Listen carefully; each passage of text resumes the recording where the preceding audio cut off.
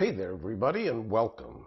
Today I'm going to be teaching and playing through a partial solo competitive game of The Great Wall, the base game, designed by Kamil, Ciesla, Robert Plesowicz, and Lukasz Wlodarczyk, with astounding art by Piotr, Gacek. My apologies if I'm totally mispronouncing any of those names. My reason for creating this video is to provide both a watch it play style tutorial and a visual rulebook on how to play both the solo and multiplayer competitive version of The Great Wall.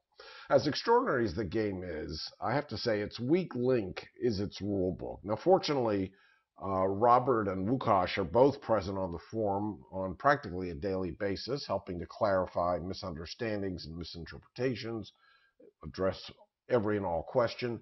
But I also heard that Awakened Realms might be working on a rewrite of the rulebook, but I'm not certain about that or its timing. Now, in this video, as I said, I'm going to be covering the core competitive game. Perhaps in a future video, I'll tackle things like the co-op or Black Powder expansion. But today it's all base game. Now, as always the case with my videos, I'm going to be presenting this tutorial with the use of a program I wrote to play the game. The advantage of my using my program is that you're not only going to see everything that happens up close, but more importantly, my program is going to help ensure that I don't miss any steps or play the game incorrectly. The key word there in that sentence is help. While I hope my program plays perfectly, it's certainly possible that I let a bug slip through. If anybody spots any errors, please, I would hope that you would comment on it so I can document any problems in the show notes. Now, I need to say right up front, as I always do, that if you're not familiar with my YouTube channel, I write all the programs that I do for my own personal enjoyment. I have only officially released 2 of them because I got the approval of the respective designers and publishers. So please don't ask for a copy of this program because I just can't make it available due to the obvious copyright restrictions. Also, as beautiful as this game is in person, my program is a little quick and dirty, so I hope you don't expect anything that does the game justice, graphically speaking. I will intentionally be making horrifically bad plays in this tutorial in an effort to demonstrate the various aspects of the game, so don't watch this for an example of optimal play by any stretch of the imagination. And while my video is going to focus around a solo playthrough, it should still be very helpful to anyone who wants to learn the multiplayer competitive rules. That's because the solo game of The Great Wall is really a 3-player game between you and 2 AI players, who I affectionately like to call Dumb and Dumber. Dumb in this case being Juishao, who puts up a valiant fight, actually, and cheats like the devil. And Dumber is the Reed clan, a true dummy player that doesn't even bother trying to score points. Now, these AI opponents were designed in such a way as to help streamline and simulate a normal competitive version of the game. Whether or not the design team was fully successful in doing so is a video for another day. But my intent here is to focus on the rules, both for solo, 2-player, and 3 or more player games, and to help illustrate how the game flows from one phase to the next. I will say that this game, for a typical solo player, is going to be a bit of a challenge. It's a complicated game to begin with. And on top of that, you not only have to play your own game, but you have to follow a distinct set of rules for both Juishao and a separate set of rules for the Reed clan. They each play in a very singular way. As a result, the game is ripe, I guess, with opportunity to forget things or skip steps, mess up on scoring, or simply just do something incorrectly. The more organized, the more studious, the more careful you are when it comes to following the many phases of the game, probably the better your results will be. That's where my program is really going to come in handy, because it's not at all forgetful and it's not going to miss a beat. Anyway, with that in mind, let's get underway. Now, as you can see, I will be let's make me the red player today. the Dragon Clan. Juishao, the smarter of the two dummy players who will be scoring points, is going to be playing green, the Turtle Clan. And the lowly Reed Clan will be playing with the yellow pieces in this game, the Snake Clan. Check out the full index of timestamps in the show notes if you want to review a specific aspect of the game's rules. The Great Wall, in general, is a game about battling the Mongolian hordes in, I guess, something like 13th century China. In the competitive game, players compete for honor, but must work together to some degree to help erect barricades and, more importantly, portions of the Great Wall of China in order to battle the invading Mongols. Now, before getting fully underway, I have to complete the tail end of setup here. As you can see, each human player is dealt 2 generals at the end of setup and 2 advisors. The first thing the human player has to do is choose which general they want to play with, and then they'll discard the other. Your general provides you with a special ability, dictates things like your starting collection of resources, and where you're going to fall in the turn order, or the T order, as it's referred to in the game. Each human player also examines the 2 advisors they were dealt, and chooses one to be their active advisor, the source of another asymmetric special ability.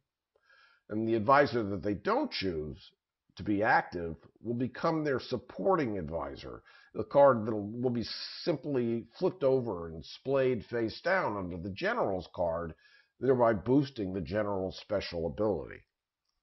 In my case, for general, I've been dealt Kai Chang. Right off the bat, again, please accept my standing apology here for my horrific pronunciation of Chinese names. Over here we have Kang Xian Seng. Kai's ability is each time a location is activated, you score 2 honor for each supporting advisor. That's the advisor cards that are flipped over and displayed underneath the general card. So you start with 1. For each supporting advisor you have, if there are at least 2 of your clerks in that location. If I chose Kai to be my general, I would start the game with 5 wood, 5 stone, 4 gold, 2 chi, 1 tactic card, and I would have a T order value of 69. The higher your T order value is, the better your chances of being first in turn order. That is, if you're playing with other humans. In a normal multiplayer game, the starting turn order is determined based on each player's choice of general. The player with the highest T order value is the player who will be going first in turn order.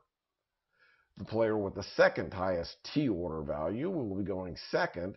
The player with the lowest T order value will be going last in turn order. So in a 2-player game with the Reed Clan as the third solo dummy player, when you're playing 2 human players, one versus the other, the Reed Clan always starts the game by going last. The 2 human players go first and second based on whoever has the highest T order going in.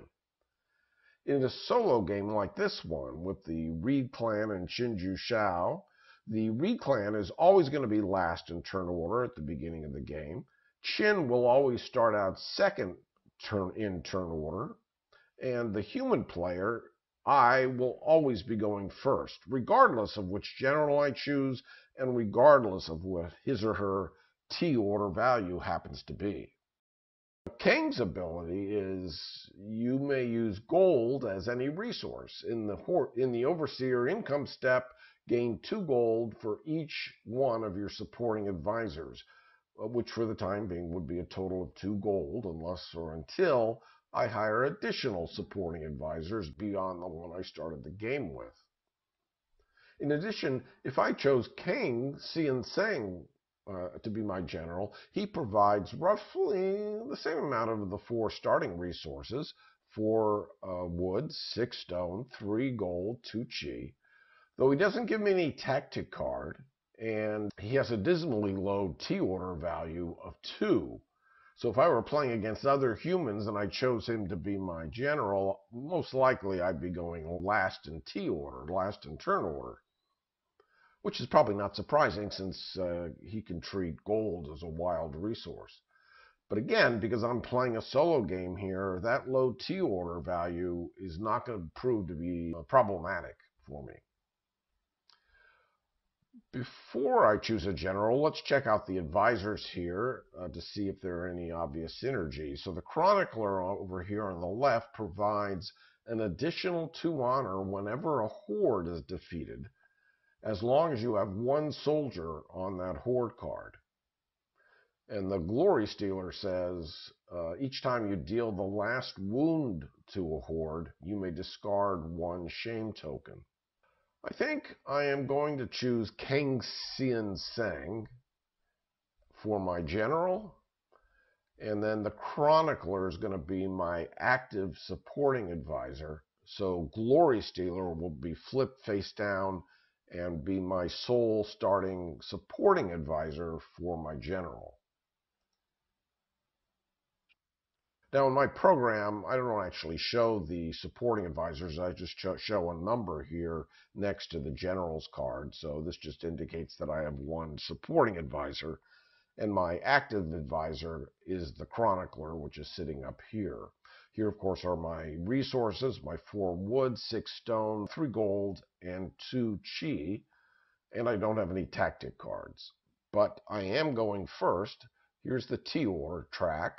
And my T marker is on top, Chin's green is in the middle, and the Reed Clan's yellow T marker is at the bottom. As you can see, I have split the game board into 2 separate halves in my program. The worker placement half of the game board is over here on the left, and the half of the board containing the walls and the Horde cards is over here on the right. I begin the game with a complement of 5 clerks, my workers, if you will, 10 spearmen, 2 horsemen, and 4 archers. I also have 3 additional clerks in the location called the Emperor's Embassy, and if I go to that location, one of the things I can do there is to recruit additional clerks, so I have more workers on hand. Juishao, and probably I'm just going to try to stick to calling him Chin from now on. So he has his own general card, as you can see here. He starts the game with 2 supporting advisors, all 8 of his clerks. Remember, I only have 5 clerks with 3 in the Emperor's Embassy, but he starts with all 8. He starts with 10 spearmen, 2 horsemen, and 4 archers, just like I do. However, his 2 horsemen and 2 of his spearmen start the game as overseers here on the worker placement side of the board. I'll talk more about overseers in relatively short order, but for all intents and purposes, he has a spearman here as an overseer in the lumber mill, another spearman as an overseer in the quarry, a horseman as an overseer in the gold mine, and another horseman as the overseer in the temple. So these units, these soldiers, will be overseers for the entire course of the game. They will never be used in any other way. Finally, if we look at the Reed clan only starts with 10 spearmen and only 3 clerks. He's never going to have fewer or more than just those 3 clerks, and those 3 clerks actually start on the game board. 1 is put into the lumber mill, 1 is put into the quarry, and its 3rd is in the gold mine. You also start a new game of the Great Wall with 10 shame tokens per human player in a shame pool. There's only me, but if we were playing a 2-player game with the Reed clan as the dummy 3rd player, the shame pool would start at 20. And if this was a true human multiplayer game of 3 players, we'd start with a shame pool of 30, 40 in a 4-player game. The game is played over 6 rounds or years. So here's the round track over here. As the human player, I have to follow the rules pretty much exactly as written.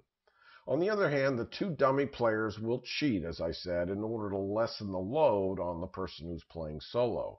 As I already mentioned, the Reed clan doesn't score points, and neither the Reed clan nor Chin collect resources or advisors or tactic cards, aside from the fact that Qin does start with 2 supporting advisors beneath his general and will collect additional supporting advisors over the course of the game. For a human player, the number of supporting advisors you have serves as a boost to the special ability offered by your general. So in my case, my general's ability is that I may not only use gold as a resource, but in the overseer income step, I will gain 2 gold in addition per supporting advisor I have. So with my 1 supporting advisor, I'll gain 2 gold. If I recruit a second supporting advisor, I'll collect 4 gold during every overseer income step, and so forth.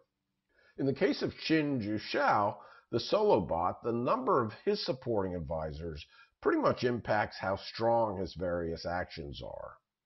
On the game board over here, there are 2 different types of worker placement locations. There are regular locations, which have a discrete number of red worker placement spots where workers, or clerks as they're referred to in the game, are placed. The 4 resource gathering locations are the lumber mill, which produces wood, the quarry, which produces stone, the gold mine, which produces gold, and the temple, which produces chi. There's also the War Academy regular location where you can go to collect more tactic cards. Those are cards that you can play to break the rules of the game somewhat. There are only 2 worker placement spots at the War Academy. The 6th regular worker placement location would be the tea house way up here, and you go there anytime you want to change the turn order. In addition to the 6 regular locations, there are also special worker placement locations where any number of workers can be placed by any number of players. I guess arguably the most important of those special locations would be the Barracks, a location where you can go to recruit soldiers to attack the Mongolian hordes. There's also the Builder's Encampment over here, which is a special location where you can build barricades and sections of the walls. The aforementioned Emperor's Embassy down here, where you can acquire additional clerks and advisors. And the Logistics Center up at the top, a location that lets you redeploy soldiers from one wall section to another.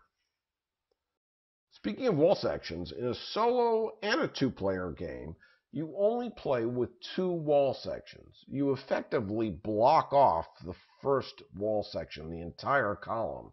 The rules suggest you just cover with barricade tokens to remind you, but it's pretty easy to remember that you just don't play with this wall section.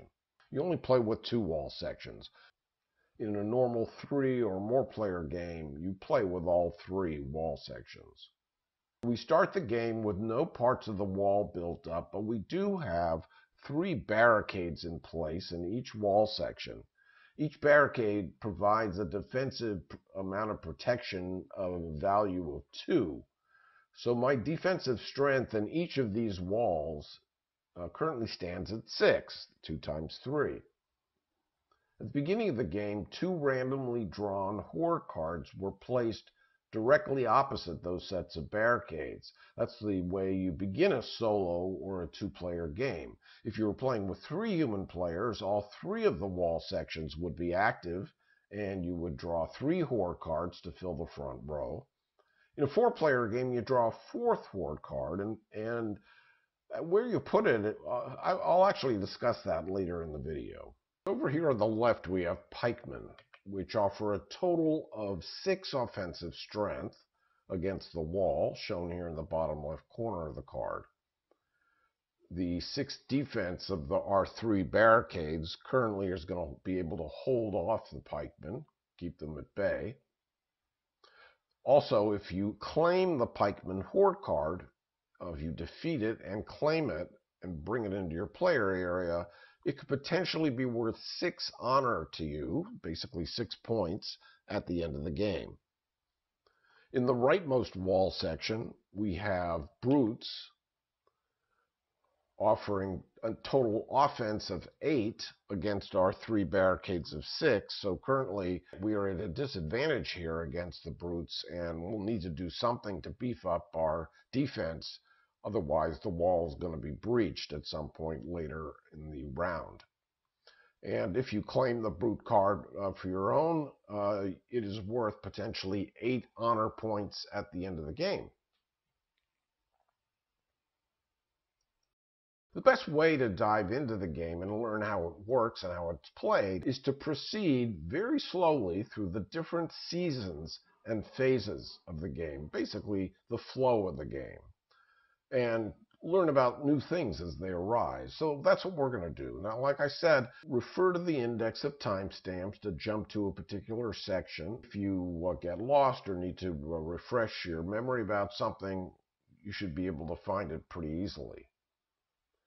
5 of the 6 rounds of the game play through 4 seasons, starting with spring and ending with the winter season. Round 1, however, is different. Round 1 starts in the fall. Now, I don't think that round 1, therefore, is shorter than the rest of the rounds. Truth be told, spring and summer, in many respects, are cleanup steps in preparation for the new round. The meat of the game actually happens in the fall. So over here, I indicate that we're playing in the fall, and we're currently in the Choose Command Card step of the fall season. So you can see that this is the entire flow of the game, and I am highlighting what step where we're currently starting the game. In the Choose Command Card step, all players secretly choose one of the 6 command cards in their hand to play that round. Each player starts with the same hand of 6 command cards: Attack Order, Betrayal, Despotism, Economy, Raise Banners, and Work Harder. A common theme runs through most of these command cards. Often, the active player will be called upon to do something first. For example, place a number of his or her clerks in worker placement locations. Then every other player will have the opportunity to place exactly 2 clerks, but they have to go in 2 different locations. And then finally, the active player might get to do something special after that in each command card. If we take a look at Juishao, you see that he too has the same 6 command cards. However, whereas the command cards of every human player are identical among players, Chin's are the same in name only. Because he is a bot player, his version of each command card is actually somewhat different in many respects. So you do have to read through that carefully, and we'll be doing so as we go through this playthrough. The Reed clan only has 1 command card, the Reed clan command card. As I said, he's a very simple dummy player, so he just plays the same card year in and year out. So players at this step choose a command card to play, take it from their hand, and place it face down on the table. And once all players have chosen their command cards, they're all revealed simultaneously, and then we move into step 2 of the fall phase, which is arrange command cards. So it's no surprise that the Reed clan is going to pick the same command card every time. But what about Juishao? Well, simple. He takes his 6 command cards, shuffles them together at the start of the game. Well, you do, actually. And you choose one at random for him, so you never quite know what he has up his sleeve. As he plays command card, you know what's left in his hand, so you'll have a better idea of what the odds are of him playing any particular card. Since there are 6 rounds in the game and Chin starts with a deck of 6 command cards, you might think he's set for the entire length of the game, but in fact, one of his command cards, Betrayal, has him reshuffle all of his command cards that were previously discarded, with the exception of Betrayal. So, therefore, in every solo game, Chin is guaranteed to play Betrayal once, and each other command card might be played once or possibly twice over the course of a solo game, or possibly not at all, depending upon when Chin plays Betrayal, and you reshuffle all the command cards and start dealing them all over again. Anyway, let's proceed. Now, for no particular reason, I'm going to start the game off by playing Despotism. And then from his shuffled hand of command cards, Chin's going to draw the top one, Work Harder. And of course, the Reed clan plays its one and only command card. So, as I mentioned, this brings us into step 2 of the fall phase, arrange command cards. So the players have revealed what command cards they're going to be playing. They've laid them face up on the table, and in T order, in turn order that is, each player decides when they want to play their card by positioning it on the command track, which actually is located over here to the right of the rightmost Horde cards. They're actually placed off the edge of the board. So since I'm at the top of the T order stack, I can choose to go first or last or in the middle. Let's actually get to the arrange command step. Okay, so here are the command cards that were all played. And now I have to choose if I want to go first, second, or third in command order. After that, the player who is second in T order is going to choose one of the 2 remaining positions, and the person who's going last will just get whatever's left over. Juishao and the Reed clan choose in the same way. They simply place their command cards in the first available open position. So if I decided to go last, Chin would choose to go first, and the Reed clan would naturally go second. However, I think I'm going to choose to go first. So therefore, Chin's going to go second, and the Reed clan will go last. And that takes us into step 3 of the fall phase, the player turns, which consists of 3 steps, all of which are repeated for each player in the game. So in this case, we'll first perform my command step, during which we'll resolve all the actions on my chosen command card, Despotism, from top to bottom. Then we'll move into my activation step, during which we'll activate any and all regular locations that are fully occupied, as well as any and all special locations that have at least one clerk placed there.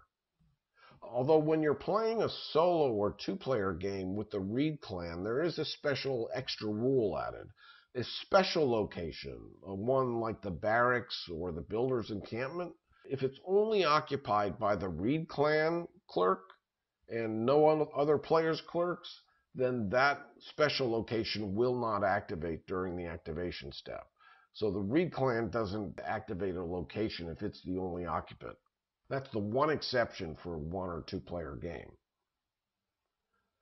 Now, I'll certainly be talking more specifically about how you activate a location and what happens during the activation step a little later in the video. Clearly, each location activates a little differently. There's one other thing that human players need to be thinking about when it comes to a location's activation. When a location is marked with a shame flag, and that would be any of the resource gathering locations like the lumber mill. So here's the shame flag in the lumber mill. There's one in the quarry. There's one in the gold mine. And there's one in the temple. And there's also one in the special location, Barracks. If a human player is the only occupant in one of those locations when it activates, then that human player is going to gain a shame token for performing a shameful act. I guess you can imagine that it's shameful for clerks not to cooperate.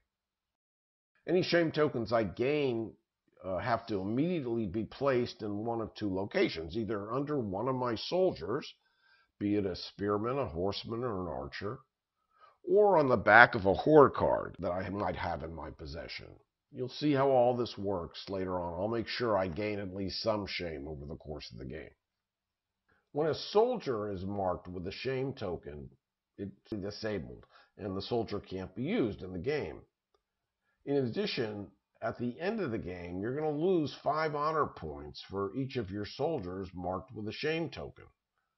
Furthermore, if you ever have to take a shame token when the shame pool itself is empty, then you're forced immediately to lose 5 honor points right on the spot.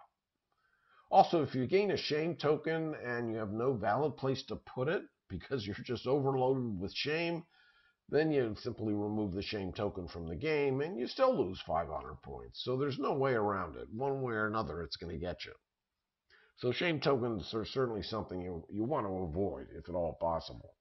Fortunately, there is a way to get rid of shame tokens, and we'll talk about that later in the video.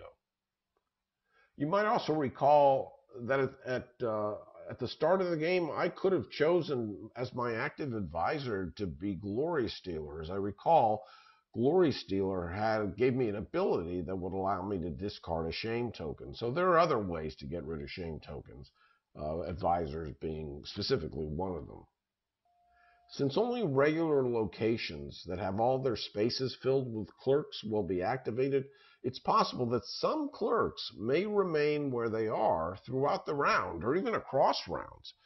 That's why in a human multiplayer game of the Great Wall, oftentimes there's a bit of wheeling and dealing going on, a little bit of, if you promise to place a clerk here to support me, I'll promise to place a clerk over here to support you. If you ever feel that one of your clerks is misplaced or is going to be stuck in some location that's not getting filled up, when it's your turn to place a clerk, you can also choose to relocate a clerk instead, just moving it from the location it currently occupies to a new location. You can choose to do that, relocate one of your clerks instead of placing a new one from your supply, as long as it's not in a regular location that is fully occupied and is therefore set to activate in an upcoming activation step. If it's your turn to place a clerk and all your clerks are already on the board, you're going to be forced to relocate one of them or simply decide to stop placing clerks. A player's turn ends with the Horde defeat check step. I'm just kind of giving you a brief overhaul of what's going to be happening, and then we'll play it in detail. After my Horde defeat check step is complete, then my turn will be over, and Juishao will proceed to perform his automated command step, followed by his activation step, and followed by his Horde defeat check step. And then finally, the Reed clan plays through all three steps as well. Only then will we move on to the winter phase. So that's why I said the fall phase is the meat of the game, where all the actions and player turns take place. So here we are at the beginning of my command step. And here's my Despotism card over here on the right. And you can see that the first thing that happens is that I move up to 4 of my clerks to any locations. I can even double them up, triple them up in any one location, whatever I want. For each economy card on the command track that might have been played by another player, I get to place 2 additional clerks. Now, in our case, we know that Chin played Work Harder, not economy, so I am only going to be able to place 4 of my clerks. I'm using the word place, but the command cards themselves use the word move, meaning you're moving a clerk either from your supply or from another location on the board to a different location on the board. Well, considering that gold is a wild resource for me, I think I probably should start the game by trying to amass a lot of it. So I'm going to begin by placing 3 of my clerks in the gold mine. 1, 2, 3. And remember, the Reed clan already has a clerk in the gold mine because that was put there during setup. I have 1 more clerk to place, and I will place it in the barracks. And then I'm going to pause the game, because then we're going to be moving into the second step of the command card, where every other player gets to move up to 2 of their clerks to any 2 different locations. Okay, so I paused the game. I have 3 of my clerks in the gold mine, along with the Reed clan's 1 clerk. Reed clan also has a clerk in the quarry and the lumber mill. 1 of my clerks is in the special location, the barracks, where any number of players and clerks can be placed. And now Chin, who is second in turn order, followed by the Reed clan, who is last in turn order. Each of them will get to move up to 2 of their clerks to any 2 different locations. So how does Juishao go about deciding where he wants to place his clerks? Well, at the start of a solo game, You take 1 wood, 1 stone, 1 gold, 1 chi token, and 1 wound marker, and you randomly place them in the location track. There are 5 boxes on Juishao's general card down here.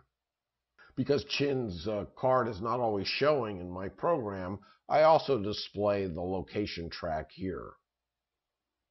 The lower end of the track that General Chin cares most about is over here on the right side, and the resources that are further to the left, Chin cares less about.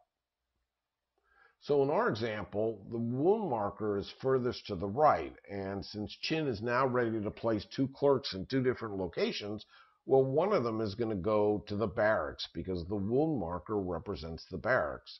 So he's going to place 1 clerk there. If he had his druthers, he'd be happy to place another clerk there, but he can't. He has to place them in 2 different locations. So therefore, he looks to the next location on his location track and puts a clerk there. So his second clerk is going to go into the lumber mill. As long as the lumber mill wasn't fully occupied, he'd be able to go there. If it was fully occupied, he'd have to move on to the gold mine instead. And from there, move on to the temple, and finally to the quarry. So Chin only cares about those 5 locations: the lumber mill, the quarry, the gold mine, the temple, and the barracks. And the order in which he cares about them is prioritized based on the tokens in the location track. So really, when it comes to placing clerks, it's pretty easy to determine what Chin's priorities are, what he's going to do, and you can actually plan your strategy to a certain extent around what you know Chin is going to do on his turn. Anyway, let's unpause the game now so you can see Chin place a clerk on his own in the barracks and then 1 in the lumber mill. Now, again, if you're playing solo, clearly you're doing this on his behalf. 1 in the barracks, 1 in the lumber mill. And now it's the Reed clan's turn to place 2 clerks in any 2 different locations. The Reed clan doesn't have any specific rules per se for placing clerks. Its actions are always chosen by the overlord, the player who is currently the active player, or in the case when the Reed clan is the active player, the overlord is the player who is higher in T order. Since I'm currently the active player right now because we're playing my command card, Despotism, I get to decide which 2 different locations I want the Reed clan to occupy. Now, the Reed clan only has 3 clerks, and those 3 clerks are always on the game board at all times. So placing a Reed clan clerk always means moving it from one location to another. The Reed clan has one other rule associated with them. You can never have more than 1 Reed clan clerk in a single location. So the 3 Reed clan clerks have to always occupy 3 different locations on the board, even if the command card doesn't require that they be different. That's just a special rule having to do with the Reed clan. Well, maybe I prefer that the Reed clan had a clerk in the barracks. So in that case, for one of his 2 placements, I might choose to move one of his clerks there. Why don't we take the clerk from the quarry and move it to the barracks? So that will be the first of Reed clan's 2 clerk placements that I get to choose because I'm currently the active player. Okay. And now as the overlord, I can move 1 other Reed clan clerk to any location. But the truth is, I'm probably okay with his occupying the lumber mill, the gold mine, and the barracks at this point. So I'm just going to choose to not use his 2nd clerk placement. So I'm going to click cancel, and now we're going to move on to my 3rd step on my Despotism command card, where I get to perform an advanced activation in any 1 location. So what's an advanced activation? Well, an advanced activation is the same as a regular activation except for 2 things. 1, the location, if it's a regular location, doesn't have to be full. So for example, I can choose to activate the gold mine now, even though it's not fully occupied. The other thing about an advanced activation is that You never suffer shame if you're the only occupant in that location.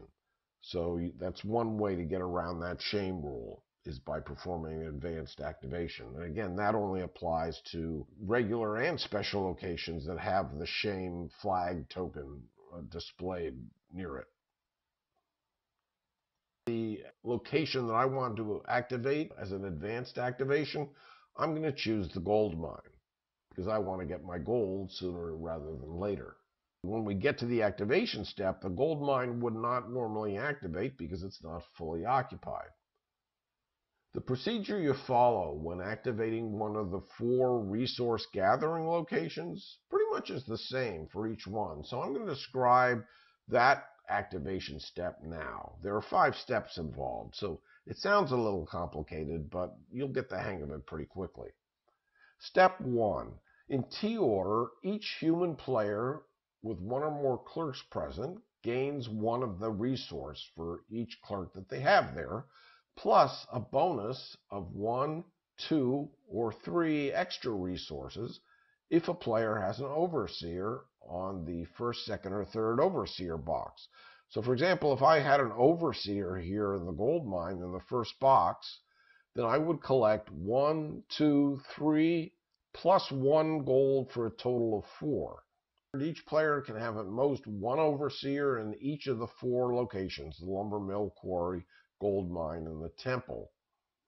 When you first hire an overseer, it's placed in the 1st box. You have to pay 2 of some resource, generally, like I would have to pay 2 stone to hire my overseer in the gold mine. And then perhaps in a later turn, I could choose to upgrade that overseer to the 2nd level by paying 3 additional stone. And then later in the game, I could choose to upgrade that overseer to the 3rd and final level by paying an additional 4 stone at that time. If a player has an overseer in a location but doesn't have a clerk there, then generally speaking, that player is not going to gain anything. You have to have at least 1 clerk present in the location when it activates for you to be able to participate in the activation of the location. In my case, I have 3 clerks there but no overseer, so I'm simply going to gain 3 gold. The Reed clan, who has 1 clerk there, remember, he doesn't collect resources.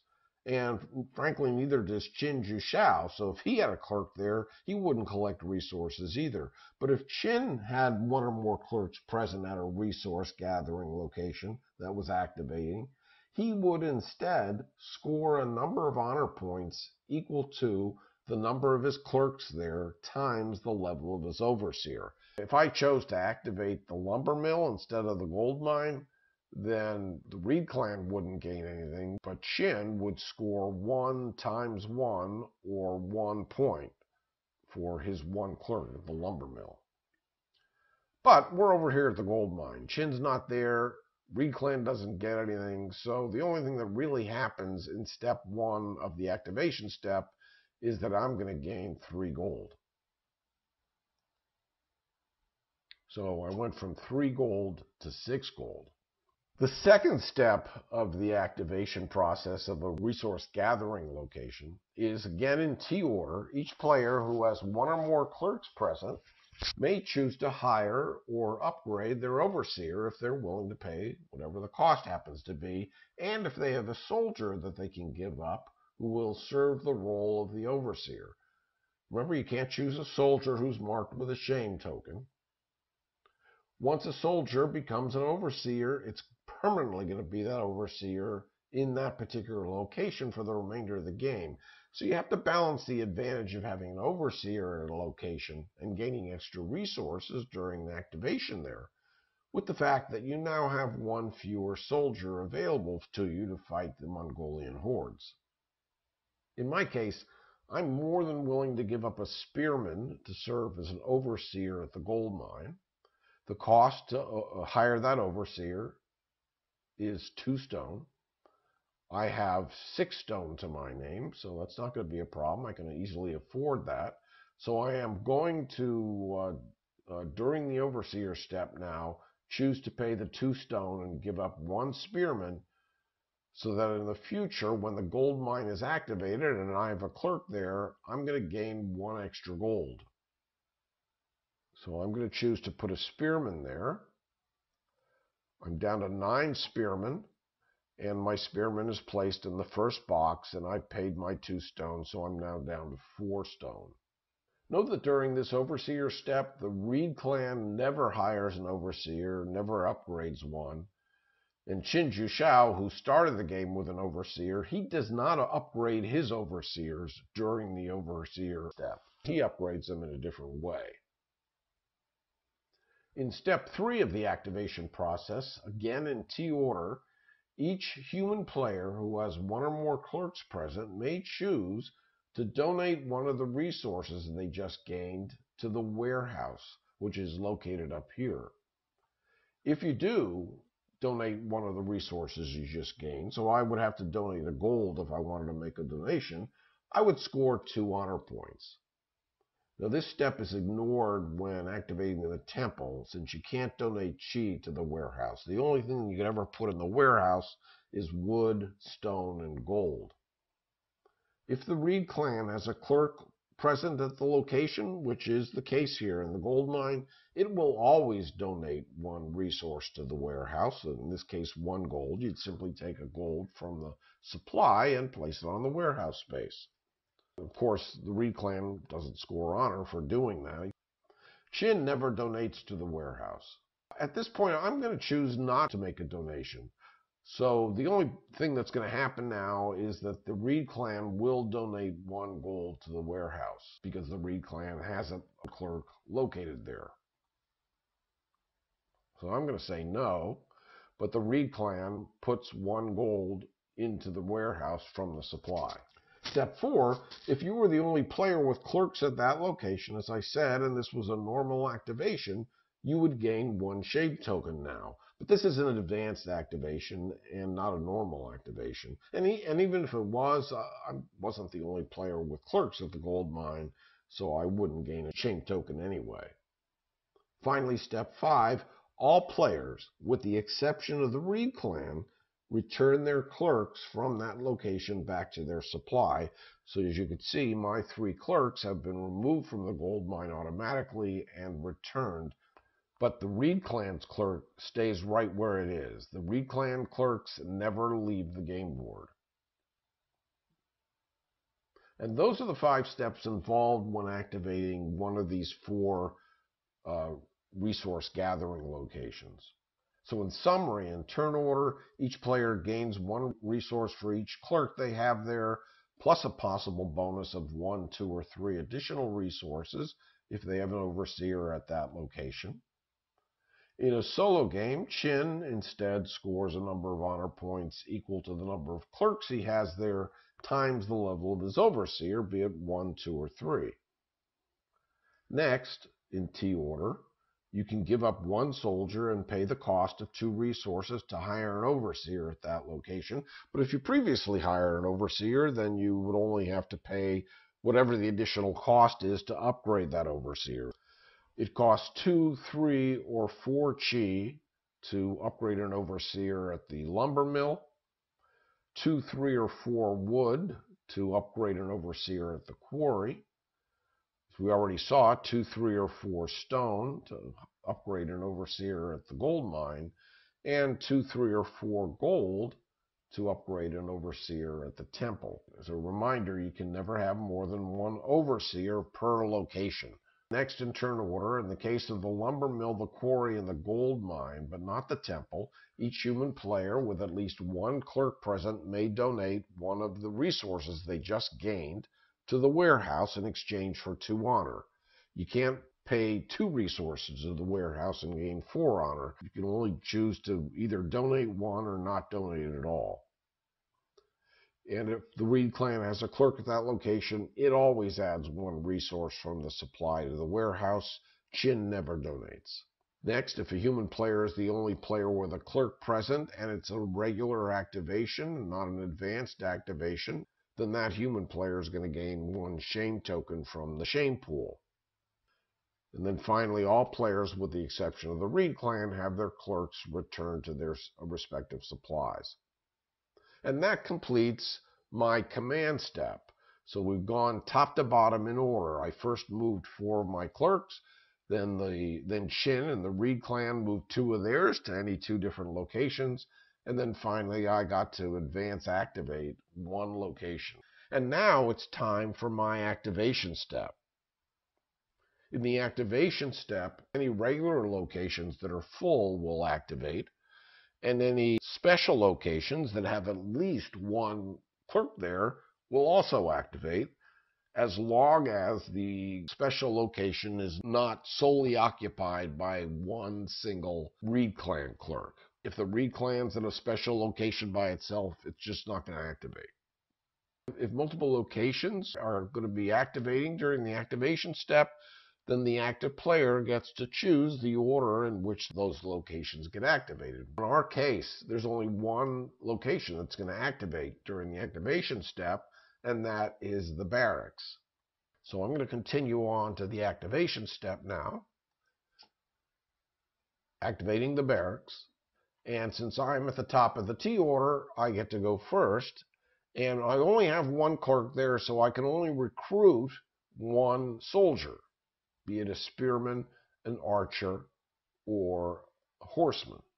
Recruiting a soldier means that I choose a soldier that I know I have available in my supply, and one that doesn't have a shame token under it.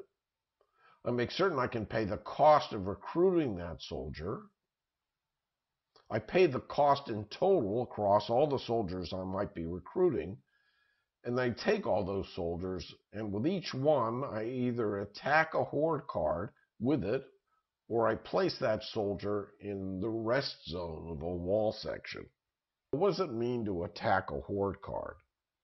Well, if I'm attacking with a little spearman, it means I place that spearman on an empty spot showing a reward on a horde card that is in the first row, meaning the row closest to the barricades. Spearmen are on foot. After all, they can't attack hordes that are further away from the wall. They get massacred. So they can only attack the first row of horde cards. And they would only take up 1 space. So you would cover 1 space and earn the reward shown. So you might here get 2 honor, here you get 2 honor, here you get 1 gold, over here you get 1 wood, and over here either you get 2 honor or 1 gold, depending upon where you place the spearman. You can't place a spearman on a blank space. It has to go on a space that shows a reward, and it has to be a space that doesn't already have a soldier there or any other kind of token. As soon as I cover up the space with the spearman, I earn the reward shown, be it 1 resource or 2 honor points. On the other hand, if I'm attacking with a horseman, well, it works the same way as a spearman, except horsemen are bigger, and I get to cover up 2 empty adjacent spots, either horizontally adjacent or vertically adjacent.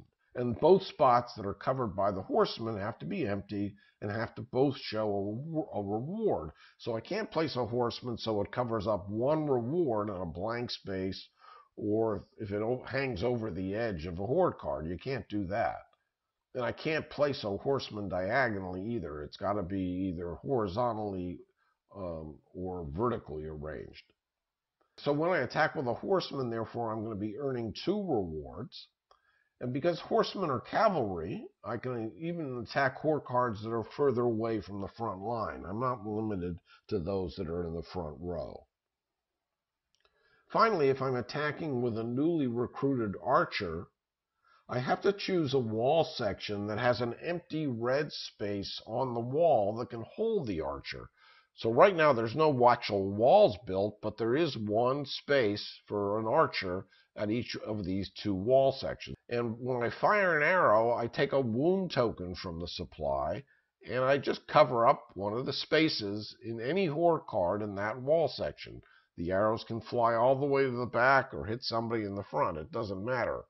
However, the wound tokens are just generic wound tokens. It's not really marked as a wound that I made. And also, when archers wound a horde, you don't collect the reward that you cover up with that wound token. So the only time you're going to get a reward is when you actually put a soldier on a space, not a wound token. You also have to be aware that some Horde cards might show special rules on them that have to be obeyed. For instance, there is a Horde card called Shield Bearers that can't be attacked with archers because, well, their shields block the arrows. I said earlier that when you're recruiting a soldier, you either attack with it, or the other option is to place it in a rest zone. Each of the 3 wall sections, or in our game, the 2 wall sections, has a rest zone below it. So this is the rest zone back here for the middle wall section, and this is the rest zone back here for the rightmost wall section. I've actually cut off the rest zone for the first wall section. Why would you want to place a soldier in a rest zone instead of attacking with it immediately? There might be a variety of reasons. If it was a spearman, for example, I might not like the rewards that are available to me on the Horde card that's in the front row. There are a variety of reasons for stationing soldiers in rest zones instead of attacking with them immediately. And when the time comes that I can attack with the soldiers I've placed in the rest zone, the attack works the same way. I'm limited to attacking hordes in the specific wall section. I can't attack with spearmen farther back than the front row. And I can't attack with archers unless there's an empty red firing spot on the wall where I can place it. At present, no sections of the wall have been built up yet, so there's only 1 firing spot per wall section where an archer can be placed. But as various levels of a wall are erected, more and more red archer firing spots will become available. You'll see that later on when we start building up the wall.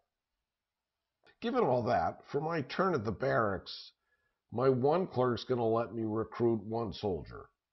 So for the sake of example, I think I'm going to choose to recruit an archer at a cost of 2 chi and 1 wood. Now, if I wanted to recruit a spearman, I'd be paying 2 stone and 1 wood. If I wanted to recruit a horseman, I'd have to pay 3 gold and 1 wood. And once again, remember, if you have multiple clerks at the barracks, you choose all the soldiers you want to recruit, 1 recruit per clerk, and you pay the total across all the various soldiers. So that if there is a discount of some sort that's afforded you because of some other card, it's applied to the total, not to each individual recruit. So I'm going to recruit an archer for a total cost of 2 chi and 1 wood. I can easily afford that, of course. And when you recruit, you either immediately attack with that recruit or you place it in a rest zone. I am going to immediately attack the brutes in the rightmost wall section. So I'm going to click OK. The cost deducted from my resources. And now I'm going to find a place for that wound token over here somewhere on the brutes card.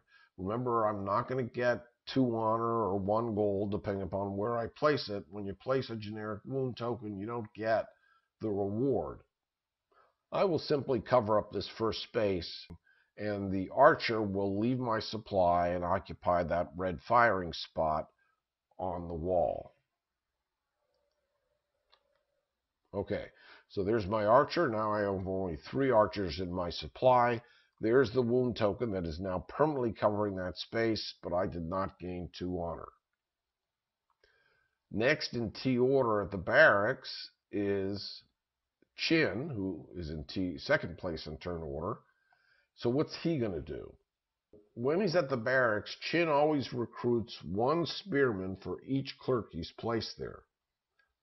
And he first tries to attack the Horde card pointed to by the current invasion indicator.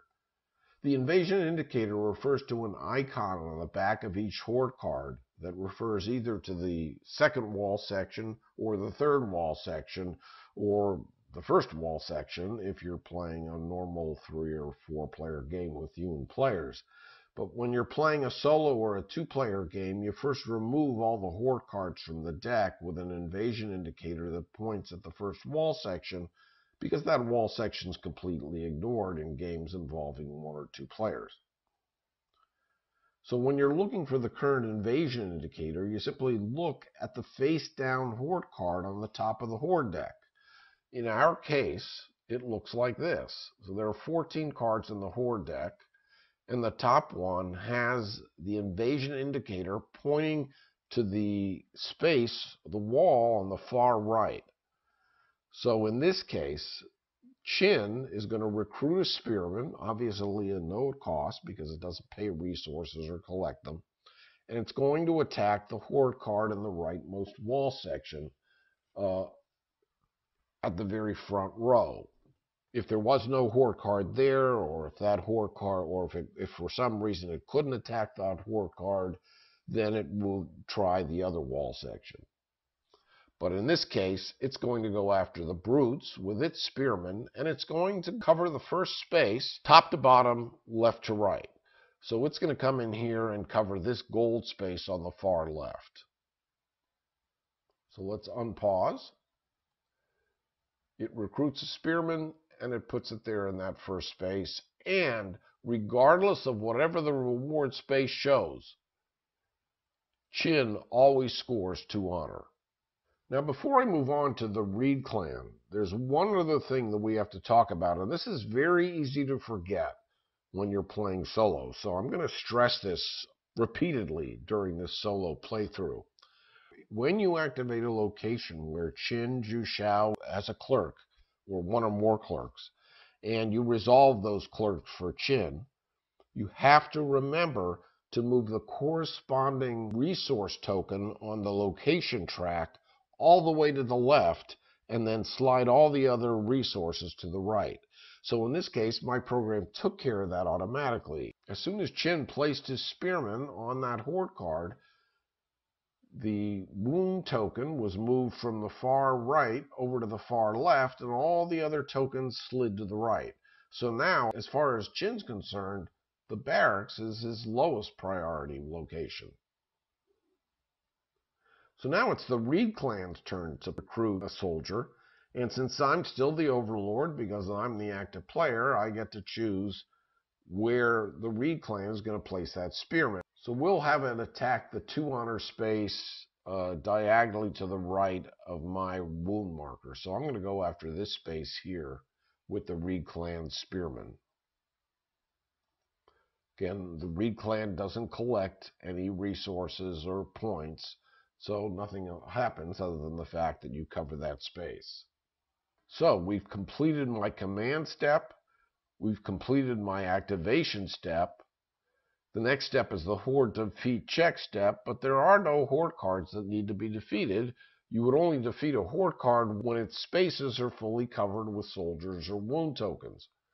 So basically my turn is now over, and we move on to the next player, which would be Chin. Chin's command card, recall, is Work Harder.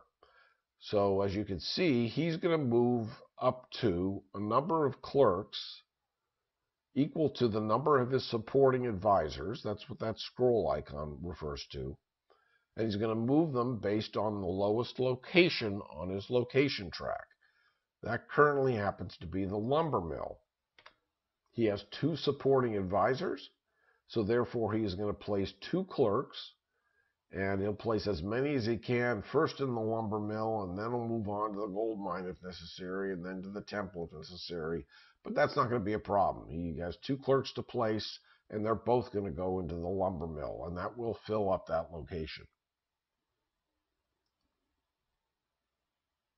1, 2. Now, once again, every other player in T order can move up to 2 clerks to any 2 locations of their choice, but they have to be different. Now, I would actually like to have another clerk in my arsenal of 5 clerks, so I'm going to go and place a clerk in the Emperor's Embassy, which would allow me to recruit another clerk. And my second clerk has to go in a different location. So I will choose to place it in the barracks. And I'm going to pause again because now it's the Reed clan's turn. Since Chin is currently the active player, he's going to take on the role of the overlord when it comes time to direct the Reed clan. And he's going to simply adapt the same strategy he uses for himself when directing what the Reed clan clerk should do. But it has to stick to the Reed clan's rules of not having more than one clerk in any one location. Well, highest priority location for Chin is the lumber mill, but that's full. And anyway, the Reed clan already has a clerk there. The next highest priority location is the gold mine. Reed clan's already there. The next highest location in priority order is the temple. The Reed clan does not have a clerk there. So Chin is going to find a clerk that belongs to the Reed clan and move it to the temple. Now, when he looks for a Reed clan clerk to relocate, first he looks in all the locations other than the lumber mill, the quarry, the gold mine, the temple, and the barracks. He looks at all the other locations he doesn't care about. And he takes Reed clans from those locations first. If there are no Reed clans in those locations, then he'll take a Reed clan clerk from the location that is furthest to the left on his location track, in this case the barracks, and he's going to move the Reed clan clerk to the place where he wants it to be. Well, in this case, he wants it to be in the temple, because the Reed clan's already at the lumber mill, it's already at the gold mine. So when I unpause now, you're going to see that Chin is going to take the Reed clan clerk that's in the barracks and move it to the temple.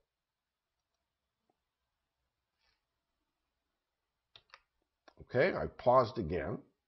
If you take a look at the third step of Chin's command card, Work Harder, it says on the location track, compare stone and gold. If stone is higher, meaning furthest to the left, build the lowest wall you can, be it a level 1 wall, a level 2 wall, or a level 3 wall. However, if gold is higher, you hire the leftmost advisor on the advisor track. We haven't talked about the advisor track there yet, but there are 4 advisors here on display. And if gold was higher on the location track, then Chin would take the versatile warrior, flip it face down, and place it under his general to serve as a third supporting advisor. In our case, stone is higher than gold, so he is going to build the lowest wall section. He's going to break the tie based on the invasion indicator, which points to this wall section over here. To pay for it, he is going to take the 5 resources he needs, or whatever is there, at the warehouse. That's what the warehouse is there for. It's used to pay anytime a player is erecting a wall or building a barricade. You first fund the cost of the wall or barricade using whatever happens to be in the warehouse. And if there wasn't enough, then the player who's building the wall or building the barricade has to make up the difference. In the case of Chin, of course, he doesn't have any resources, so he's simply going to return the 1 gold that's in the warehouse back to the supply, and he's going to build the wall over here in the rightmost wall section. Like so. Because there was an archer that was already in the red firing spot there, well, that archer doesn't go away. It simply gets out of the way while the wall's being built, and then he climbs to the top of the wall. Now you can see that the first wall level has 3 firing spots on it instead of just 1. So the archer just finds a place to get into position. The defensive value of this first wall section is 8.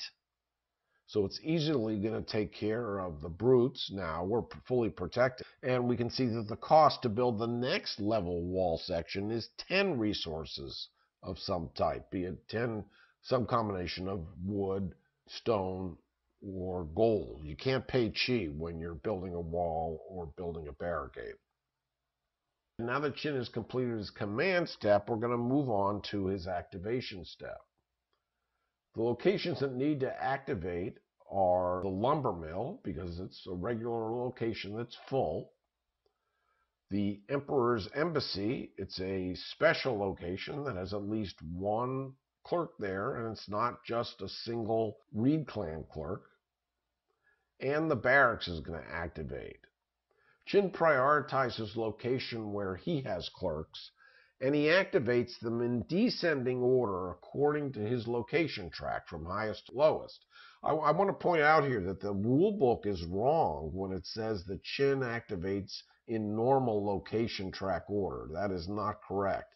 If you go by Chin's general card, what the general card says is correct. He activates locations in order from the highest to the lowest. So the first location he's going to activate is going to be the lumber mill, because that's highest on the location track where he has clerks. In fact, it's the only location where he has clerks. After that, he'll go through from highest to lowest all the locations where he doesn't have clerks. And then finally, he's going to activate whatever is left over.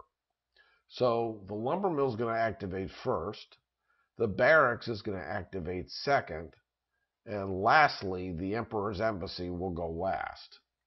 The rules actually say if there are multiple locations that need to activate, once Chin has resolved the 5 that he cares about, the lumber mill, the quarry, the gold mine, the temple, and the barracks, the human player can decide the order in which to activate them, but truth be told, it probably won't make that much of a difference. So in our case, the lumber mill is going to fire first. During the gather resource step, Chin, who is highest in T order, is going to go first, and he's going to score his clerks times the level of his overseer. So 3 times 1, he's going to score 3 honor. He already has 2 honor when he placed his spearman over here on the Brute's Horde card, so that's going to bump him up to 5 honor. Once he scores those 3 honor, we're going to take his wood resource from the location track, shift it all the way to the left, and everything else is going to slide to the right. At the overseer step, nothing's going to happen. At the donation step, the Reed clan will donate 1 wood by taking it from the supply and adding it to the warehouse. Scores 3 honor for a total of 5. Reed clan donates a wood to the warehouse. Chin's clerks are returned to his supply, and the Reed clan's clerk stays right where it is. And the Barracks is activating next. Now notice, by the way, I'm the only player who has a clerk at the Barracks, so I'm going to have to gain 1 shame here. I did promise I would be gaining shame during this tutorial. This time I'm going to choose to recruit a horseman. So it's going to cost me 3 gold and 1 wood. I can easily afford that. Click OK. And I'm going to place it over here vertically. So I'm covering both this 2 honor and the 1 gold. So I'm going to collect I'm going to score 2 honor and gain 1 gold back. So ultimately the horseman only cost me 1 wood and 2 gold because I got 1 gold back from the Horde card.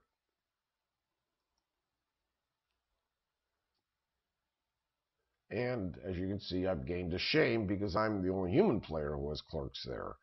So I don't have a Horde card I can place it on, and I haven't even talked about that yet. So I have to choose a soldier to place that shame token on. I'm just going to choose a spearman and tag that spearman as having shame, and therefore I'm without 1 more spearman right now for the time being.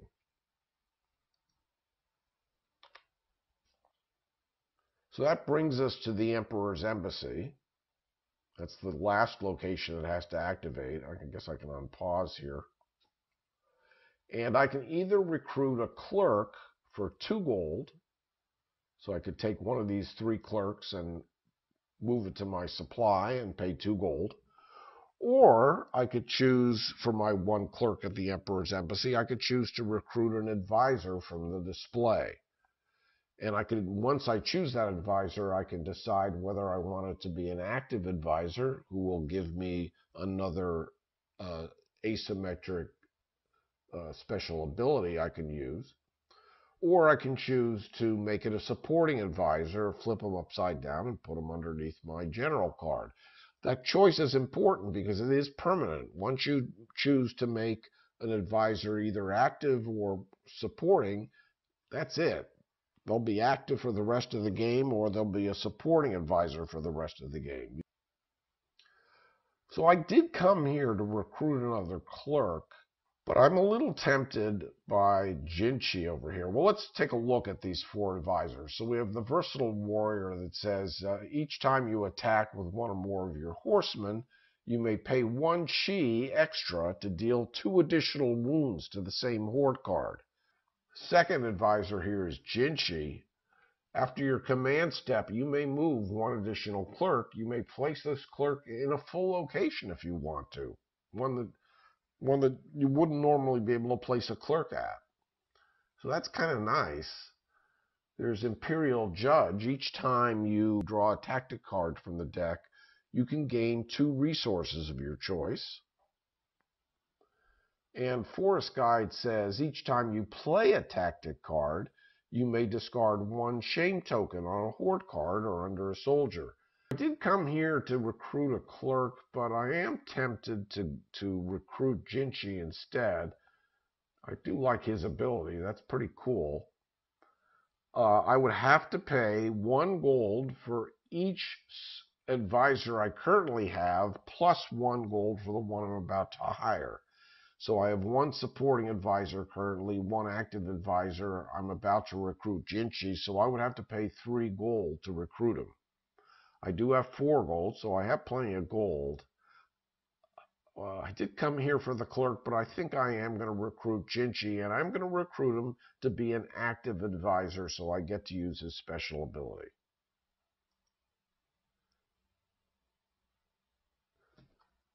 All the advisors then slide to the left, and a new one is drawn to fill in the gap. So we've got the survivalist over here.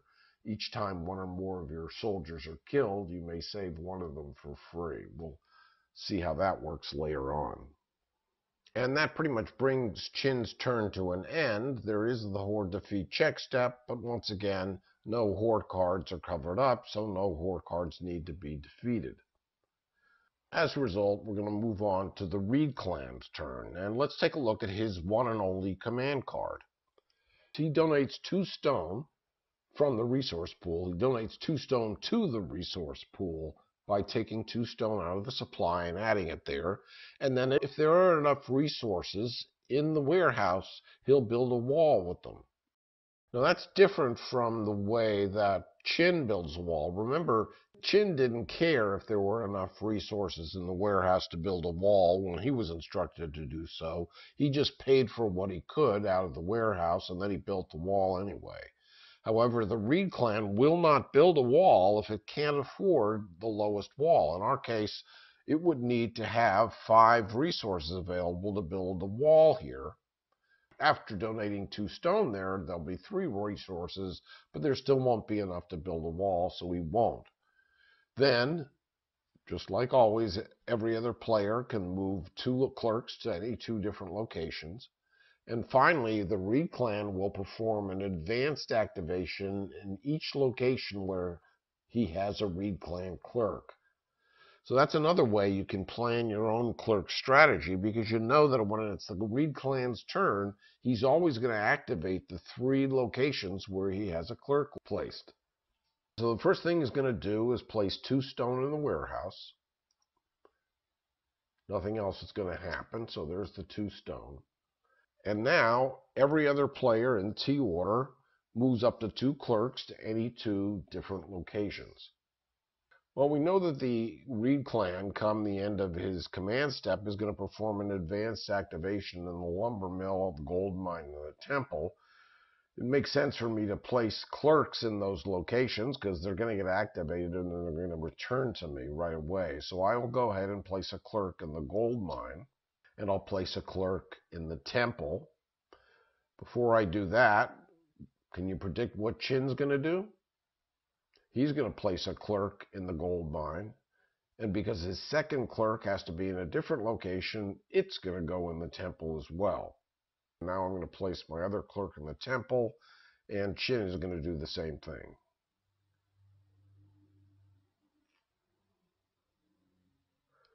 And now we're at the point where the Reed clan activates all the locations where he has a clerk present. Since I'm the overlord, I get to choose the order in which all this happens, and that could be important if you want to be sure you have the resources you need to, say, upgrade an overseer, for example, at another location. I think I only really care about upgrading my gold mine overseer for the moment, and I do have the stone that I need. Let me just take a peek to make sure about that. Yeah, I have 4 stone. So, frankly, the order in which we activate these locations probably won't matter that much. I'll activate the lumber mill first. That's going to be simple. The only thing that's going to happen is that the Reed clan is going to donate 1 wood to the warehouse. Otherwise, his clerk stays there and nothing else happens. At the gold mine, first I'm going to collect 2 gold, 1 for my clerk, plus 1 for my overseer. Chin is going to score 1 honor point for his 1 clerk. 1 clerk times his overseer's level of 1 equals 1. And then I'll have the opportunity to upgrade my overseer by paying 3 additional stone. Gold mine next. So there's my 2 gold. Chin just scored an honor point. And now, do I want to upgrade my overseer at the gold mine at a cost of 3 stone? Yes. Do I want to donate 1 gold that I just gained to the warehouse to score 2 honor? I think I'm going to decline again. But of course, the Reed clan will donate 1 gold, as he always does. And then that leaves the temple to be advance activated. Once again, I will gain 1 chi. Chin will score 1 honor, and nothing else happens.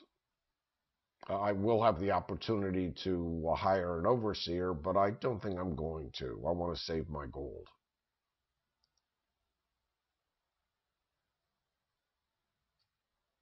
Every time a location activates where Chin has a clerk present, we rearrange the tokens in the location track. So when we activated the lumber mill, the wood token moved to the left. When we activated the gold mine, the gold token moved to the left. And now, as we're activating the temple, the chi token moves to the left.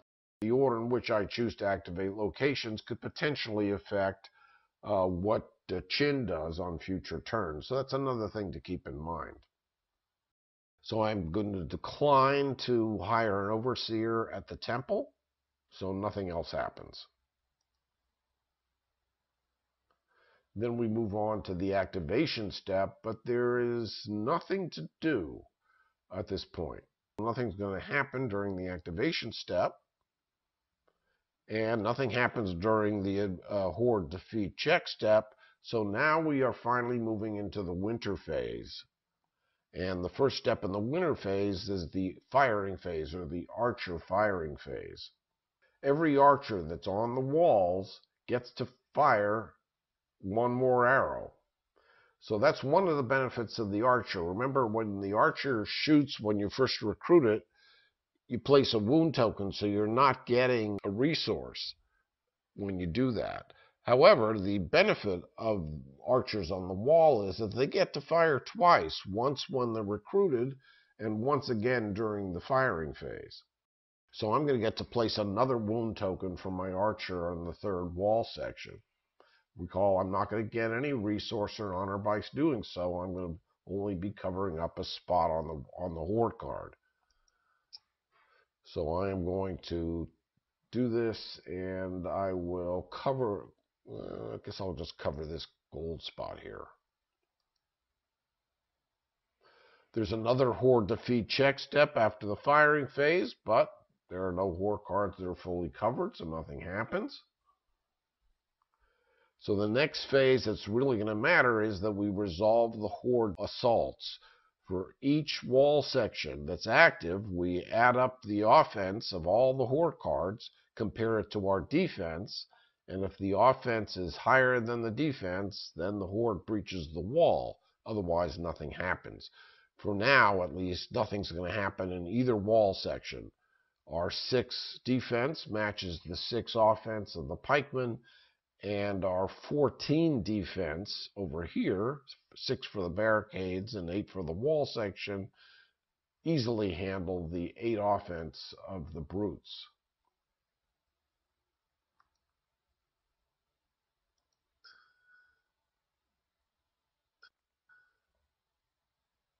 Of course, you're probably wondering what happens if and when a wall is breached. We'll see that happen in due time, I promise. I'll make sure there's going to be a wall breach before this tutorial is over. Next thing that happens in the winter phase is that all the barricades get discarded because the winter just destroys them. So if you want barricades in the future, you're going to have to build them. Finally, you check for the end of the game. There are 3 possible ways the game can end at this stage. 1, if 2 of the wall sections are fully erected to the 3rd level. That's a check you make when you're playing solo or a 2-player game, or frankly a 3-player game. Even if you're playing with 3 human players in a 3-player game and you're using all 3 wall sections, only 2 of them have to be fully built to end the game at this step. The other thing that ends the game is if we're in round 6 or year 6.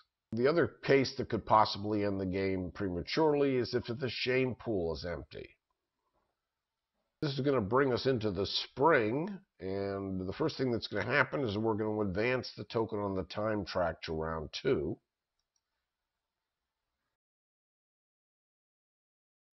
And now we place new Horde cards.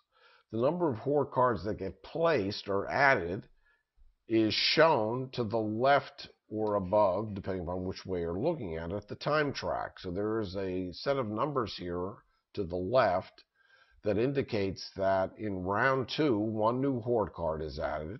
In round 3 and round 4, 2 new Horde cards are added. In round 5, 3 new Horde cards, and in round 6, 4 new Horde cards are added. Now, when a Horde card is added, you first look to see if there's a free space to place it in the front of the wall sections. In our game, we're ignoring this first wall section, and these 2 spots are full, so we don't have to worry about that case. So the 1 Horde card we're going to draw is going to be placed based on the invasion indicator of the Horde card that's on top of the deck after we draw the next Horde card. So we're going to draw this one that currently shows shows the rightmost wall, but once we draw that card, a new Horde card is going to be on top of the deck, indicating possibly a different wall section. So it's possible that either the next Horde card will go here or will go here. It's going to the right. So with 1 more Horde card removed, the next Horde card on top of the deck still shows that the invasion indicator points to the rightmost wall section. So we drew an Assassin's Horde card, and that got placed behind the brutes in the 3rd wall section. And you can see Assassins has offense of 8 and awards 5 honor points if it's claimed.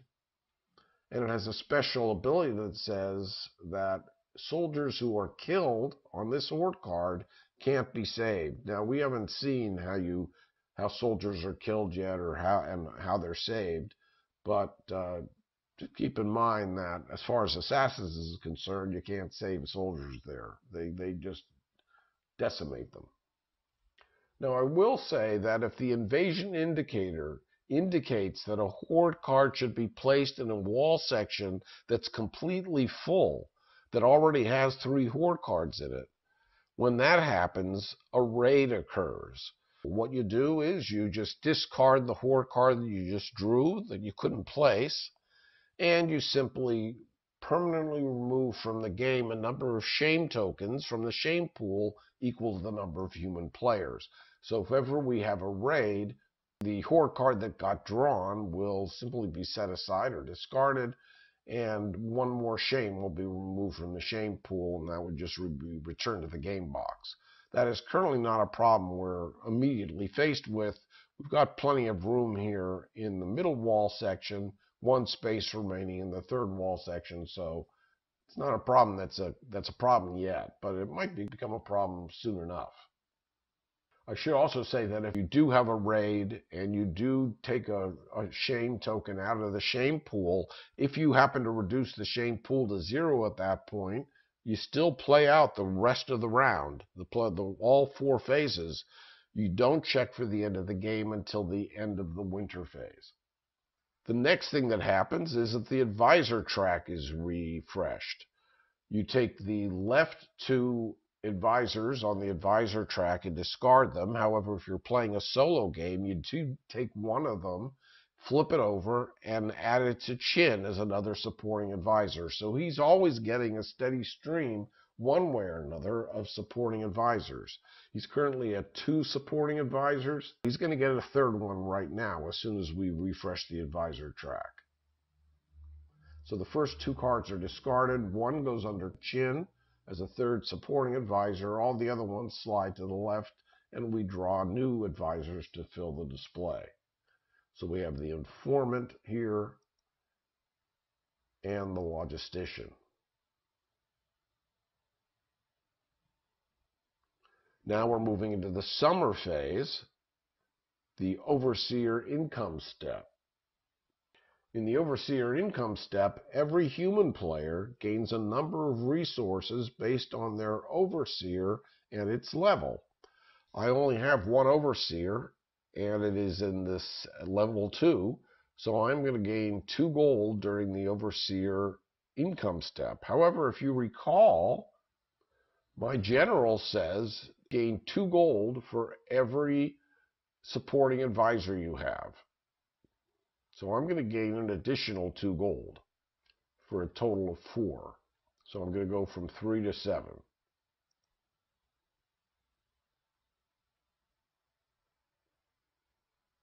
Next step, discard shame tokens. Each human player who has gained any shame has the opportunity to get rid of that shame by paying 2 chi per shame token that they want to get rid of. I could afford to get rid of the shame token if I wanted to, but it's not really bothering me too much at this point. There's still 9 shame tokens in the pool, plenty of time in the game, so I'm not overly worried about that shame token right now. I certainly have plenty of spearmen, so I'm not going to bother to discard any shame at this point.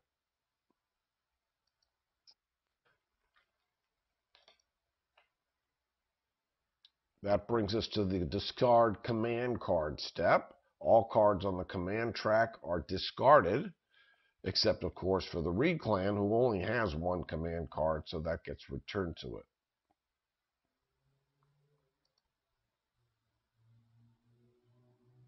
Incidentally, I show discarded command cards up here, so you can see there's my Despotism card and Chin's Work Harder card.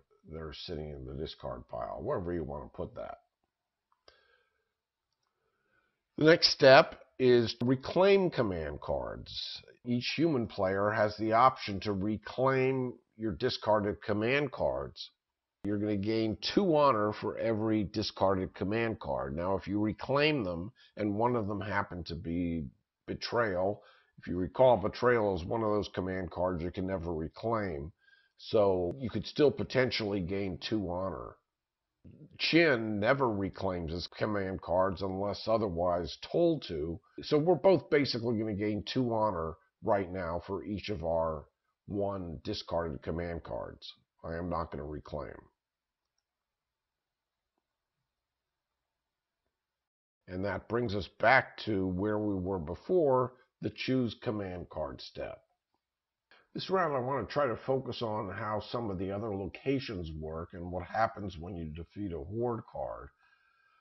I think I'm going to choose to play Raise Banners as my command card. And Chin randomly chooses Despotism. And now we're at the Arrange Command Card step. So there are all the command cards. I get to choose first because I'm at the top of the T order. Once again, I will decide to go first. Chin will go second. Reed Clan automatically takes the last free spot, which is third. Raise Banner says move up to 3 of your clerks to any locations. For each Despotism card on the command track, oh, lo and behold, there is one, you can move 1 additional clerk. So I'm going to be able to place 4 clerks instead of 3. Once I do that, other players will be able to move up to 2 clerks to any 2 different locations as usual. And notice in the third step, there is no specific action that takes place, but it does say that during this activation step, each of your clerks in the barracks counts as 2 clerks. And you can ignore the shame penalty in the barracks if you're the only player that has clerks there. So those are the advantages of playing Raise Banners. I get to place 4 clerks. I'm going to put 1 in the barracks. I'm going to put 1 in the War Academy. I want to show you how that works. And for now, at least, I'm going to put 2 in the gold mine because I just want to keep a steady supply of gold coming into my coffers. What's Chin going to do when it's his turn? Well, his first clerk is going to go into the Quarry, and his second clerk is going to go to the barracks. And then because I'm the Overlord, I get to choose what the Reed Clan will do. So my next clerk is going to go in the gold mine, and Chin's going to go to the Quarry and the barracks. And now Chin will go to the Quarry and the barracks. And now as Overlord, I choose what I want the Reed Clan to do. Let's have the Reed Clan leave the temple and go to the barracks. Well, War Academy is not going to activate it unless I have another clerk there. So let's bring the Reed Clan clerk from the lumber mill and move it to the War Academy so at least that location activates and I can demonstrate what it does. Oh, and now it's the end of my command step, and Jinchi gets to let me place 1 additional clerk, which happens to be the last clerk I have available to me. I may regret not recruiting that extra clerk when I was at the Emperor's Embassy. I think for now, I've got plenty of gold. There's 5 gold in the warehouse. I think I'm going to send that clerk over to the Builder's Encampment. Which brings us to the activation step. So we're looking at activating the Barracks, the War Academy, and the Builder's Encampment in the order of my choosing. I'll activate the War Academy first. For each clerk you have at the War Academy, you can draw 1 tactic card. Now, since I only have 1 clerk there, I'm only going to draw 1 tactic card. And because the Reed Clan does nothing with tactic cards, it does nothing when it has clerks at the War Academy. So the only reason for my putting them there was so that the location would activate. So let's go ahead and activate and see what I get. I get an Emperor's Gift tactic. So let's talk a little bit about tactic cards. These are special cards you can play at certain times during the game to break the rules or change something about the way the game plays. In the case of the Emperor's Gift, it says you can play this when you attack with your soldiers. Double the resource reward for 2 of your attacking soldiers. However, if you pay 2 additional chi, you can boost the effect of the Emperor's Gift and play so that when you attack with your soldiers, you can double the rewards for all of your attacking soldiers, assuming that you are attacking with more than 2. All tactic cards work that way. They have a normal effect, and then they have a boosted effect. There are 20 cards in the core game tactic deck. Of course, 19 right now since I just drew one. I'm not sure if I'm going to be drawing any other tactic cards over the course of the game, so let's just take a quick look at what some of the other ones do. There is a heroic fight that says when a Horde card is defeated, if you have at least one spearman on the defeated Horde card and at least one archer in the same wall section, you can gain 4 honor. If you boost the tactic card by paying 2 chi, you can gain 8 honor instead. Reinforcement says that when you deal the last wound to a Horde card, you can gain 4 honor. If you boost it and you deal the last wound to a Horde card, gain 8 honor instead. Again, the cost to boost it is 2 chi. Rob the Dead says when you deal the last wound to a Horde card, gain 2 of any resource. And if you boost it with 2 chi, when you deal the last wound to a Horde card, gain 5 of any resource, which means you're really gaining 3 of any resource because you just paid 2 chi to boost the effect. And Withdrawal says when any of your soldiers are killed, you can save 1 soldier for free. And if you boost the tactic card, it says when any of your soldiers are killed, you can save all of your soldiers in a single wall section for free. When you play tactic cards, you can only play them one at a time, per instance or per thing that's happening in the game. So for example, if I'm attacking a Horde card, I can't play 2 Emperor's Gifts to quadruple the reward I might get. The hard hand limit of tactic cards is 5. So if you ever draw a 6, you have to discard 1 from your hand.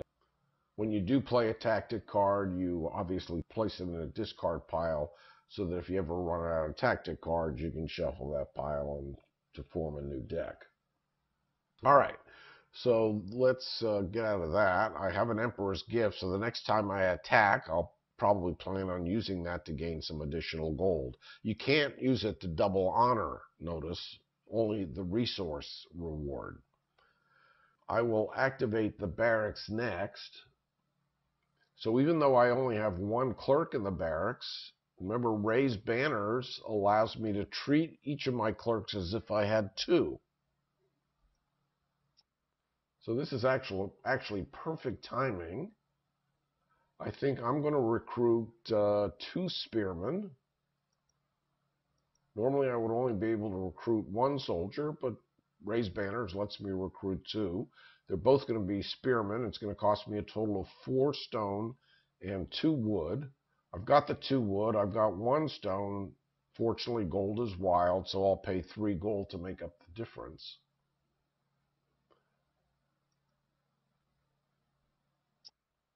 And now before I place those spearmen, I am going to use my Emperor's Gift tactic card.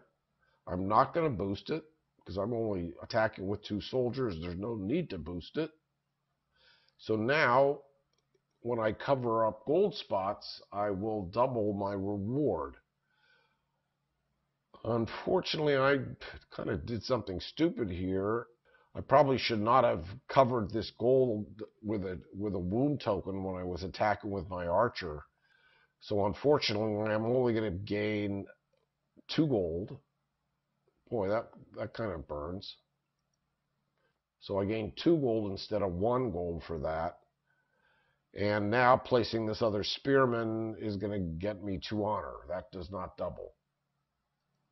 And then my tactic card's gone. It's in the discard pile. Chin does what he normally does. He attacks based on the invasion indicator. So he attacks the Brute's card. First spot. And now, because the Reed clan has a clerk at the Barracks, I get to place the Reed clan spearman, and that's going to go in the last spot. Of course, Chin gained 2 honor for that placement of the spearmen. And now we're activating the builder's encampment, where you can either, for each clerk you place there, build a barricade or build a wall. The cost of a barricade is 2 resources of any type. The cost of a wall, we've already seen, is either 5, 10, or 15, depending upon what level of the wall it happens to be. When you're building a wall or a barricade, you first pay the funds on whatever happens to be in the warehouse. So in my case, what am I going to do here? I think I'm going to build a wall in the middle wall section, which would cost me 5 resources. There are 5 resources in the warehouse, so that's going to pay for it. And I get to gain, when I build a wall, or a barricade for that matter, 1 honor point for each resource that wall or barricade would normally cost. So I'm basically paying nothing to gain 5 honor and build a wall.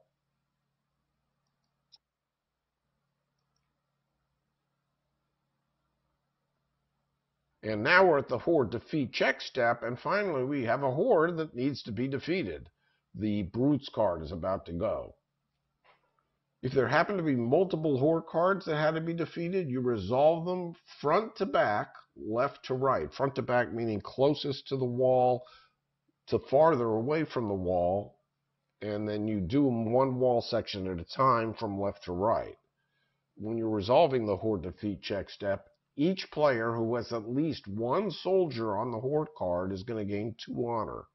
So in our case, both Chin and I are going to score 2 honor for our soldiers on the Brutes card. Reclaim doesn't score honor. Then each archer that's on the wall will score 2 honor for its owner. I've got 1 archer there, so that's an additional 2 honor for me. If you recall, the Chronicler says that each time a Horde card is defeated, I will score 2 honor if I have at least 1 soldier on that card. Well, I do, so there's another 2 honor that I'm going to score. So I'm going to get a total of 6 honor for this, and Chin's going to score 2 honor. Then the player who is covering the most spaces with his soldiers gets to claim the Horde card. So I'm covering a total of 4 spaces with my soldiers. The Reed clan is covering 2 spaces with its 2 soldiers. If the Reed clan, by the way, ever claims the Horde card, it doesn't keep it, it just discards it because it doesn't score points. If Chin ever claims a Horde card, it does claim it because it will score the points for the Horde card at the end of the game. But in this case, I'm covering 4 spots, the Reed clan is covering 2, and Chin is covering 2, so I'm going to claim the Brutes card, worth a total of 8 honor at the end of the game, assuming I don't put any shame tokens on it. We'll see that in a second. So let's continue, and then you'll see what happens next. So I'm going to get a total of 6 honor. That should get me up to 17. Chin scores 2 honor. I claim the Brutes card, but now soldiers are killed based on the lethality setting. The other column of numbers to the right of the round track is the current lethality setting for the current round. So in round 2 and round 1 for that matter, the lethality setting is 1. In rounds 3 and 4, it's 2, and in rounds 5 and 6, it's 3. During this Horde defeat check step, one of my soldiers is going to be killed.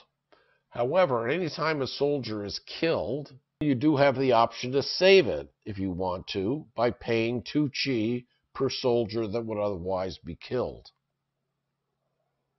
If you do save a soldier that would otherwise be killed, it goes to the rest zone of that particular wall section. If you don't save the soldier and it's killed, the killed soldiers return to your supply. All of your other soldiers that aren't affected or aren't killed or saved for that matter simply go to the rest zone of that particular wall section. Chin and the Reed clan never bother keeping soldiers in the rest zone. After all, they don't pay for them to begin with, So all their soldiers, for ease of use, simply return to their supply. So since we know that one of my soldiers is going to die, I have now the option of paying 2 chi to save it. Considering I've got both a horseman there and a spearman there, it would cost me more to recruit them again than to rescue them. I do have 1 chi available, and then otherwise I have gold. So I'm going to pay the 2 chi to save my soldiers. So none of them are going to die. Therefore, my 2 spearmen and my horsemen are going to go to the rest zone of the 3rd wall section, and all the other soldiers belonging to Qin and the Reed clan will simply return to their respective supplies. So I'm saving my soldier, and there they are down there. And then the Brutes card is now in my possession, and all the other cards that happen to be in that column simply slide closer to the wall. So Assassins has shifted down. If you take a look at the Brutes card, well, that's what it looks like in general, but when you put it in your player area, you place it face down, so it looks like this. Because on the back of every Horde card, in addition to an invasion indicator, there are 2 spots where you can put shame tokens. Shame tokens placed on Horde cards that are not otherwise placed under a soldier means that you're not disabling a soldier. Furthermore, shame tokens that are on a Horde card won't cost you 5 honor at the end of the game. However, you also won't get the honor that you would otherwise get for the Horde card if there are any shame tokens on the back of it. If you have 2 shame tokens to place on the back of a Horde card, it pays to do it, because those 2 shame tokens on the back of that Horde card are saving you from losing 10 honor. And the most honor that any one Horde card ever pays, I think, is 8. And that pretty much ends my turn. So now it is Qin's turn. Remember, he's playing Despotism. He's going to move the T marker to the top of the T track, his T marker. And then he's going to place a number of clerks equal to the number of supporting advisors he has. Number 1, he's going to move into 1st place in turn order, forcing me down to 2nd place and Reed clan into 3rd place. And then he is going to place 3 clerks, and he is going to put 2 of them in the quarry, and then he's going to run out of space, so then he's going to put the other one in the lumber mill.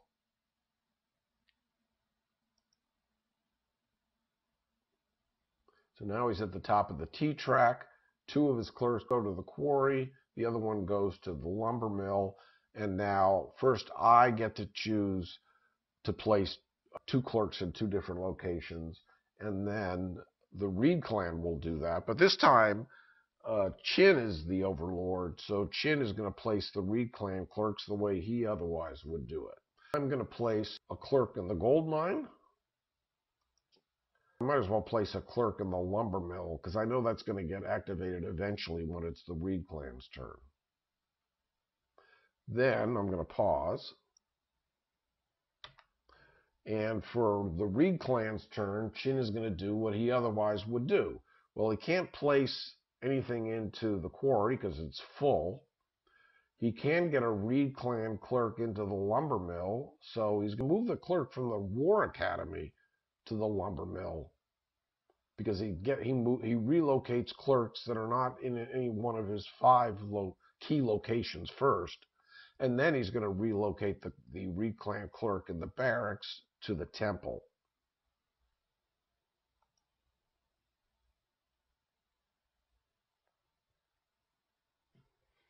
Then he performs an advanced activation in the location with the highest number of your clerks.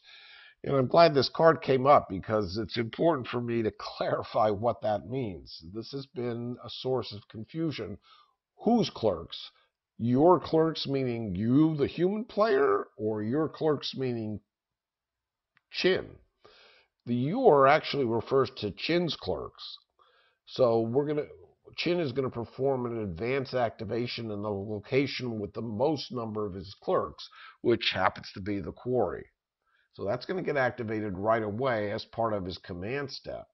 If there was a tie, he would break the tie based on whichever location happened to be lower on his location track.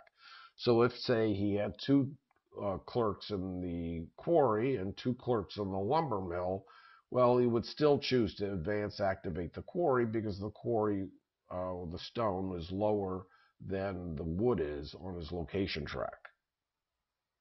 All right, so we know he's going to advance activate the quarry.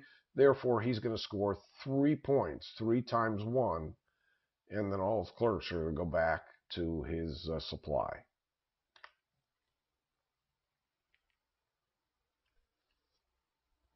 And now we get to the activation step for Qin, but there is nothing to activate again.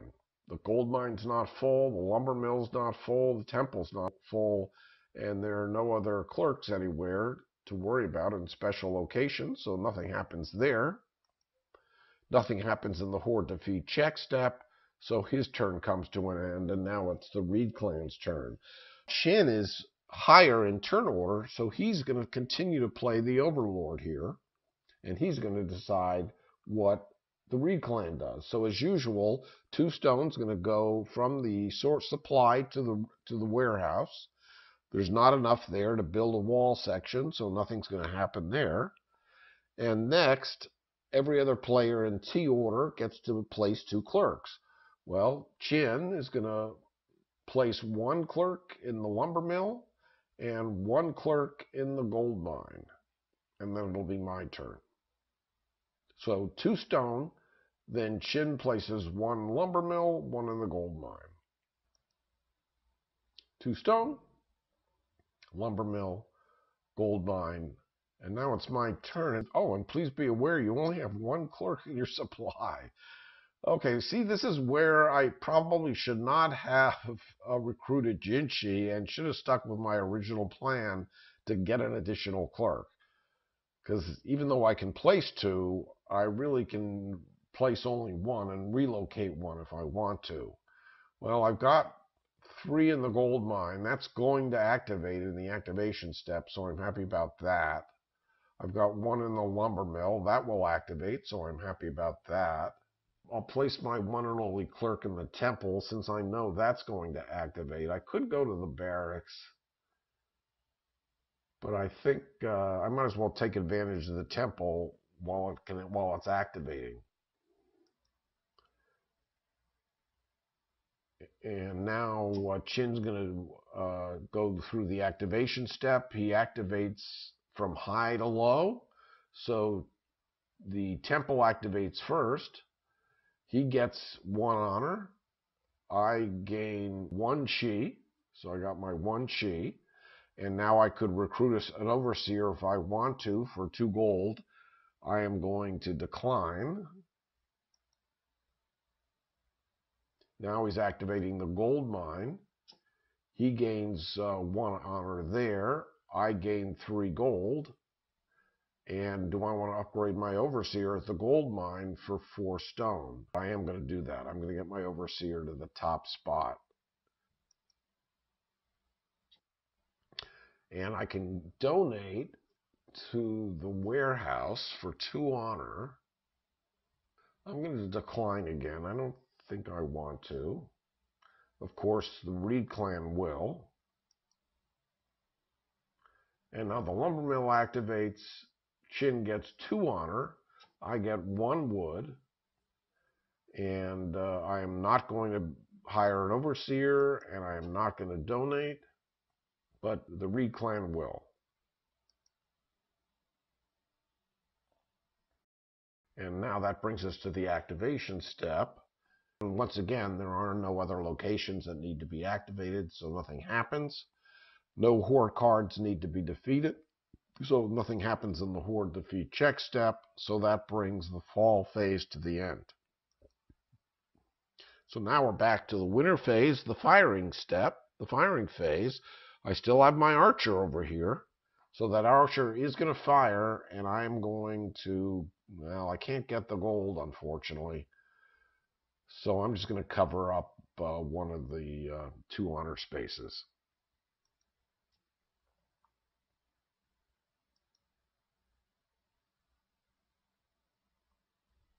Another Horde defeat check step, nothing happens. Then the assaults are resolved, so what do we got? 6 against 8, 8 against 8, we're good.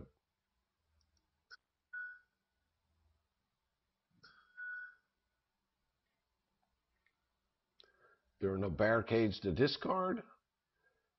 The game doesn't end. We're going to advance the time track to round 3.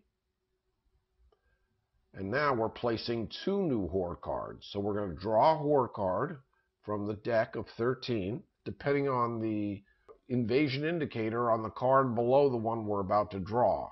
And then we're going to draw on that one and check the new invasion indicator and place it accordingly.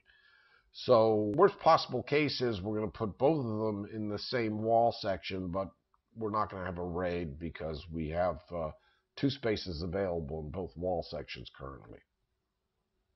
So let's see what we get. They both go into the middle wall section. We have a spies card here, and we have an infantry card here. A total offense of 19 against our lowly defense of 8. So we're probably looking at a breach sooner here rather than later.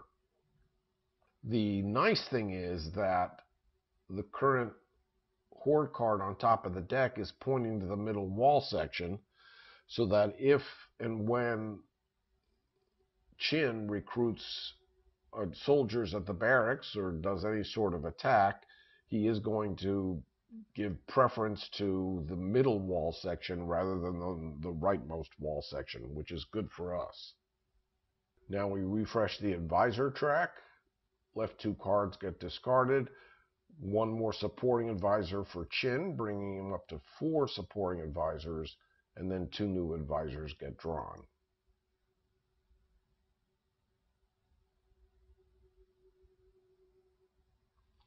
Overseer income step, I'm going to get 3 gold plus an additional 2 for my general for a total of 5 gold. So bringing me from 6 gold up to 11. Another opportunity to discard shame tokens. Actually, you know what? Before I get to that step, let me take a moment to show you what the other Horde cards look like, just so you know. So there's Arsonists, where the defense value of your barricades in that wall section is 0 because the Arsonists burn them down. We've already seen Assassins. You can't save soldiers on an Assassin Horde card. Brutes doesn't have any special effect. Infantry doesn't have any special effect. The Leader card says the defense value of this wall section is halved, rounded down, and that the effect is cumulative, meaning that if you have 2 leaders, you take your defense value, divide by 2, round down, and then you divide by 2 again and round down again. So in my case, if I happen to have 2 leaders here in the middle wall section, my defense of 8 would actually be 8 divided by 2 divided by 2, which would be 2. Pikemen don't have any special effect, though it is interesting to point out that you can't place horsemen on a pikeman card because there are no adjacent spaces, horizontally or vertically, which makes sense because pikemen use their pikes to kill the horses. So all this makes thematic sense if you spend some time thinking about it. There's shield bearers. I mentioned shield bearers can't be attacked by archers. And once again, there's spies, no special effect. There are a whole nother set of Horde cards that come into play if you're playing co-op. Maybe in a future video I'll show a co-op playthrough and do the same thing I did here. Anyway, we're at the discard shame token step. Again, I'm going to pass on that and not bother. Cancel. Command cards get discarded. So now both Chin and I have 2 cards in the discard pile up there. Now we can reclaim command cards. I'm not going to, and Chin never does. So we're both going to score a total of 4 honor for our 2 discarded command cards each. No. And we're back to the choose command card step. This time I'm going to choose work harder. And Chin chooses betrayal. Because Chin is first in T order, he is going to take the top spot. So I'll decide to go second, and the Reed clan will go third.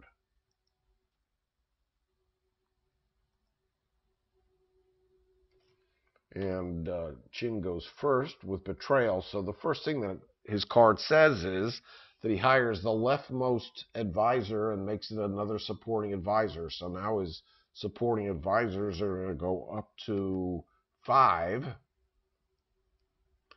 And then he moves a number of clerks equal to his number of supporting advisors to lowest locations. Then he reclaims all of his command cards. So that's the one way that Chin can reclaim his command cards. So he reclaims the 2 that he's discarded, but the betrayal is not going to be reclaimed. It never can be reclaimed. It's going to stay in the discard pile. So he's going to be placing 5 clerks, and it appears that 2 are going to go to the temple, and then 3 are going to go to the barracks. So at least he's going to do his fair share of attacking this turn.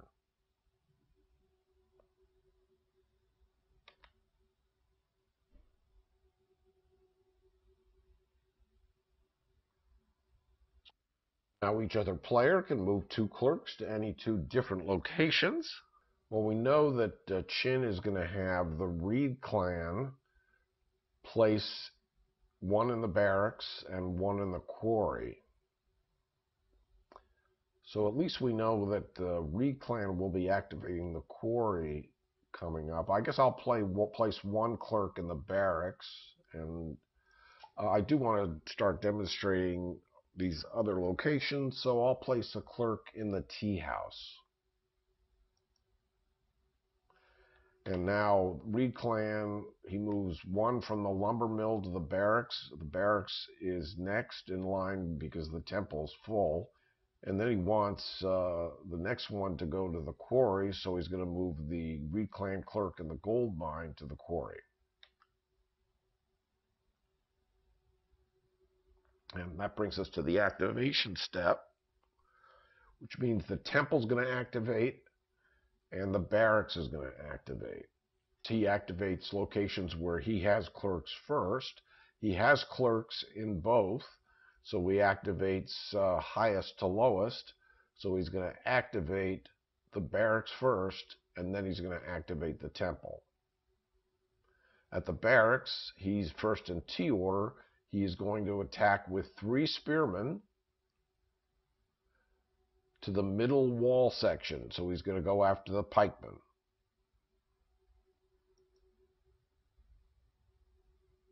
Left to right, top to bottom, left to right.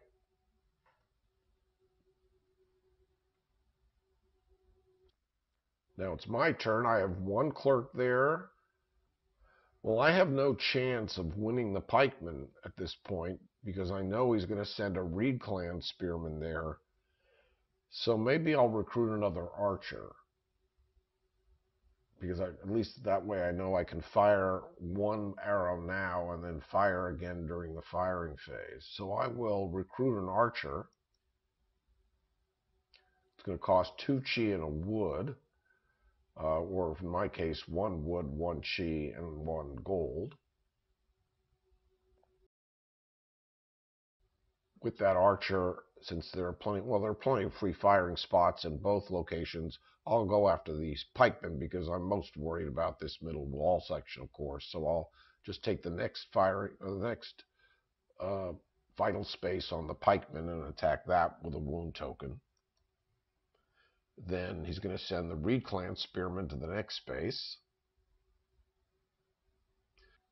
So that's the end of Chin's turn, and now it's my turn to play my Work Harder card that allows me to basically move all of my clerks to locations.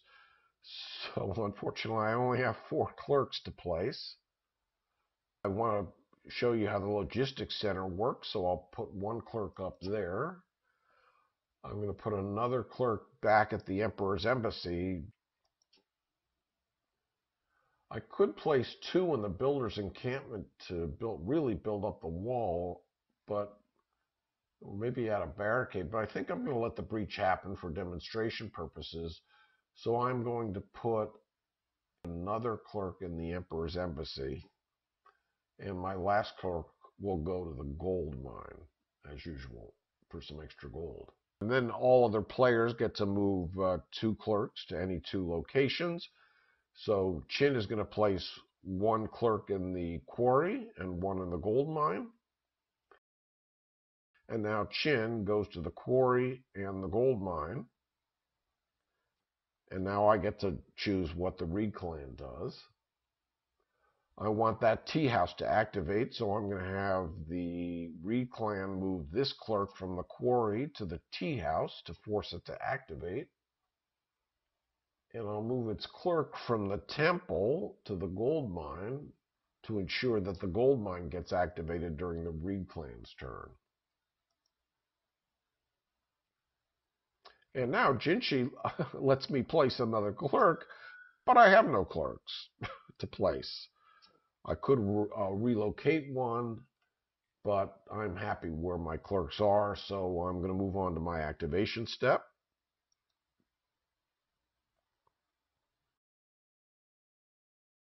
So we've got the tea house, the Emperor's Embassy, and the logistics center. Let's choose to activate the tea house first. What happens in tea order, each player who has a clerk at the tea house gets to move their tea marker 1 step higher than it currently is. So I'm going to move into first place, and the Reed clan is going to move into second place, and we're going to push Chin all the way back to the end of the line.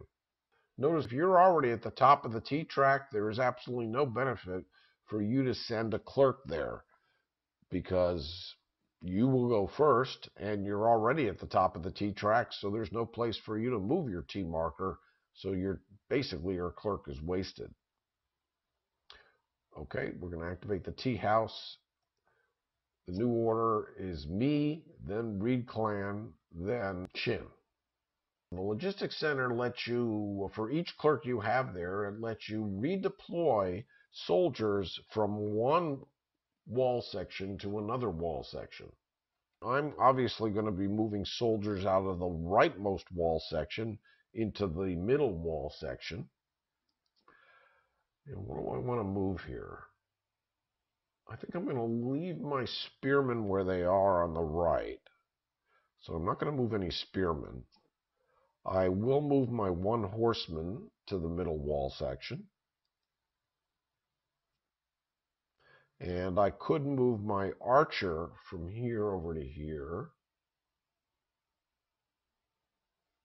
Then why not? Because I know the pikeman is about to drop, and I would score 2 honor for each of my archers in firing spots in that wall section, so I'm going to move my archer over here.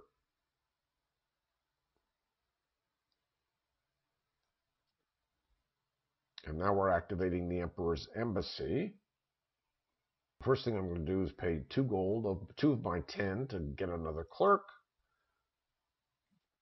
So now I have 2 clerks in the Emperor's Embassy and 3 clerks in my supply.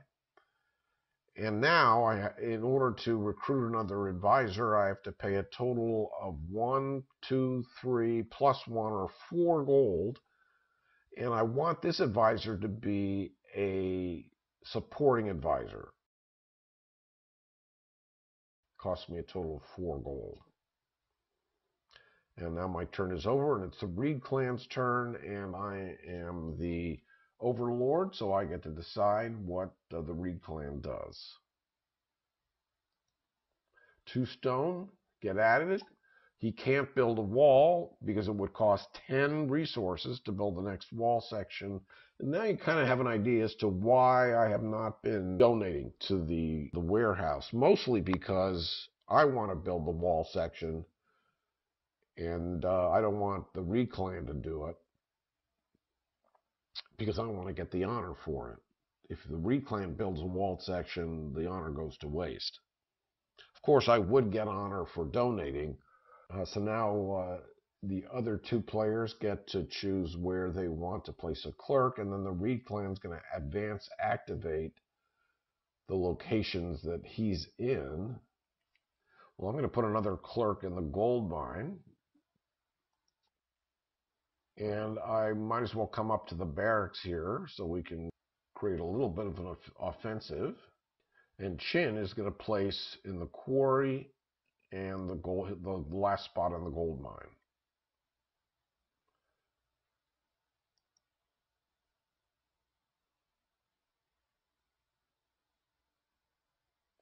And now the reclan advance activates all the locations that he occupies. Interestingly enough, one of them is the tea house, so he's going to move into first place and bump me down to second place. So I'll do that first. Now he's in first place. We'll activate the gold mine.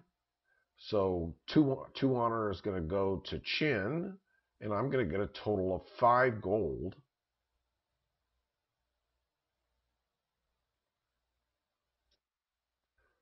No. At the barracks, well, the reclan's first up. I'm the overlord, so I get to choose what he does. So I'll have him finish off the pikeman. And now I get to recruit 1 soldier. I will recruit my other horseman. I'm going to attack spies for 1 gold and 2 honor.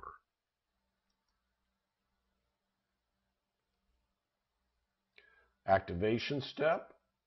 Nothing activates during the reclan's activation step, so the pikeman is going to get knocked off. Let's continue. So 2 honor for Chin.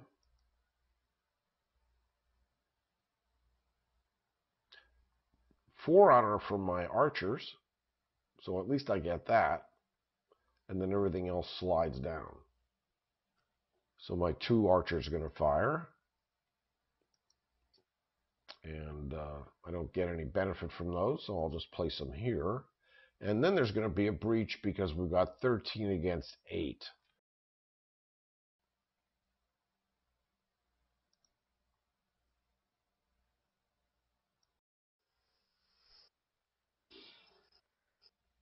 When a breach occurs, for every horde card in that wall section that's breaching, where you don't have a soldier, you are going to gain 1 shame. So I'm going to gain 1 shame for infantry, but not for spies, because I have a horseman there.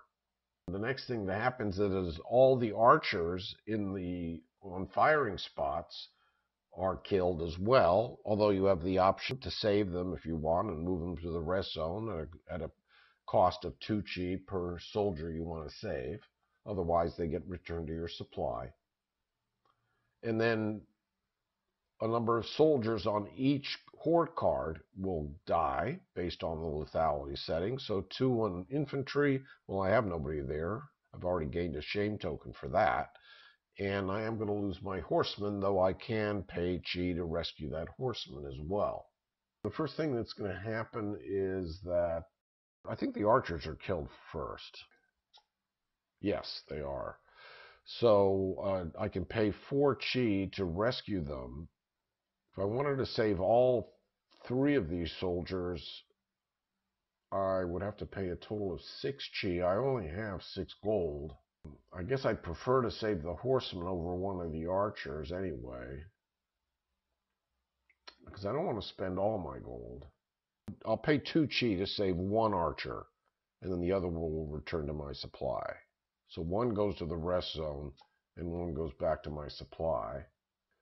Now I gain a shame token for the fact that I don't have soldiers on the infantry card, so I'll put that under one of my spearmen. No, actually, I'll put it on one of them on the back of my brutes card for now.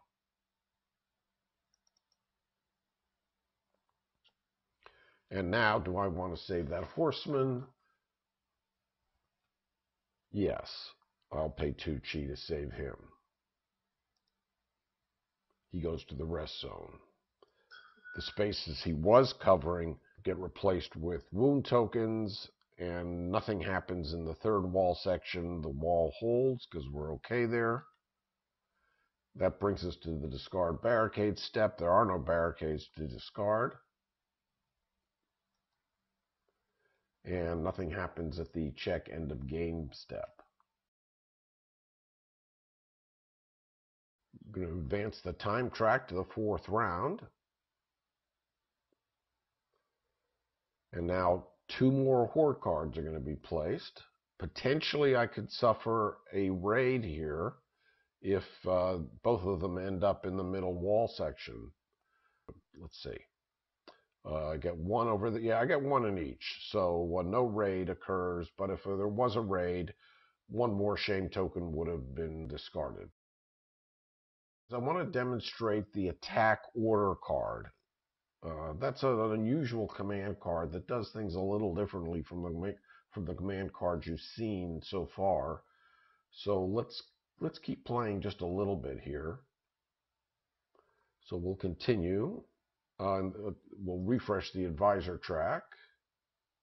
Another supporting advisor for Chin. He's up to 6 now.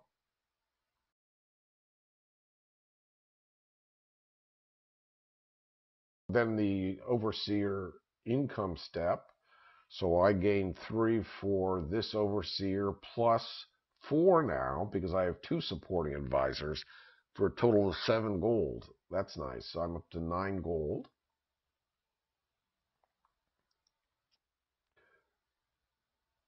I could discard shame tokens if I wanted to. Maybe I will. Now that I have 9 gold, I will go ahead and discard that shame token for 2 gold and discard this shame token for 2 gold. Now the command cards get discarded.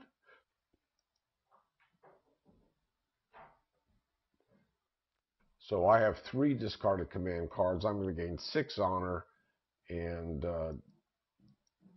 Chin will gain 2 honor. I'm not going to reclaim. I will choose attack order because I want to demonstrate that.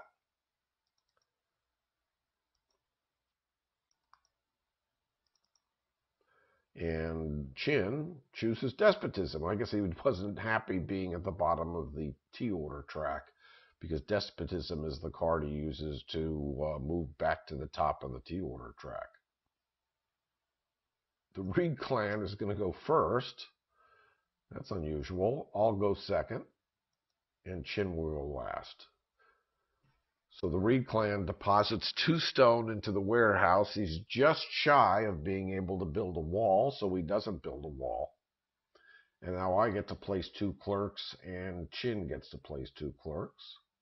I'm going to place a clerk in the builder's encampment so I can do the honors. And my other clerk will go in the gold mine. And then we know that Chin is going to go to the quarry and the lumber mill.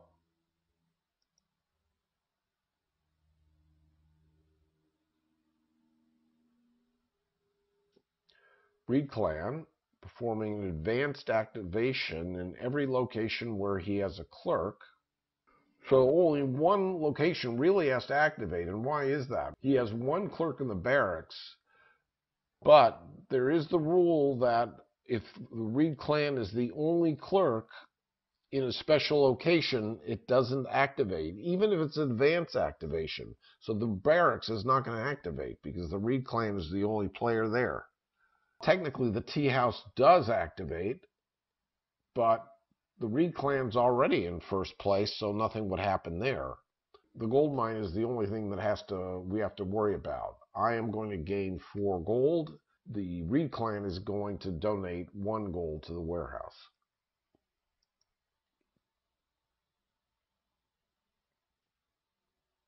And now, because I know I'm going to be building the wall, I might as well donate to get the benefit of that honor.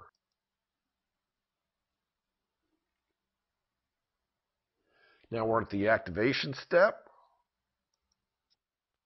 We have the Quarry and the Builder's Encampment that have to activate. We'll get the Quarry out of the way. That's basically 3 honor for Chin.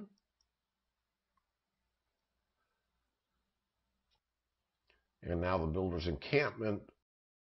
I guess I will add a level to the middle wall section where we need it the most at the moment. All 10 of those resources will be paid by the warehouse, but I'll gain 10 honor. That brings the defense up to 12 here. Still not enough to hold off the Horde. So now my attack order card gets activated.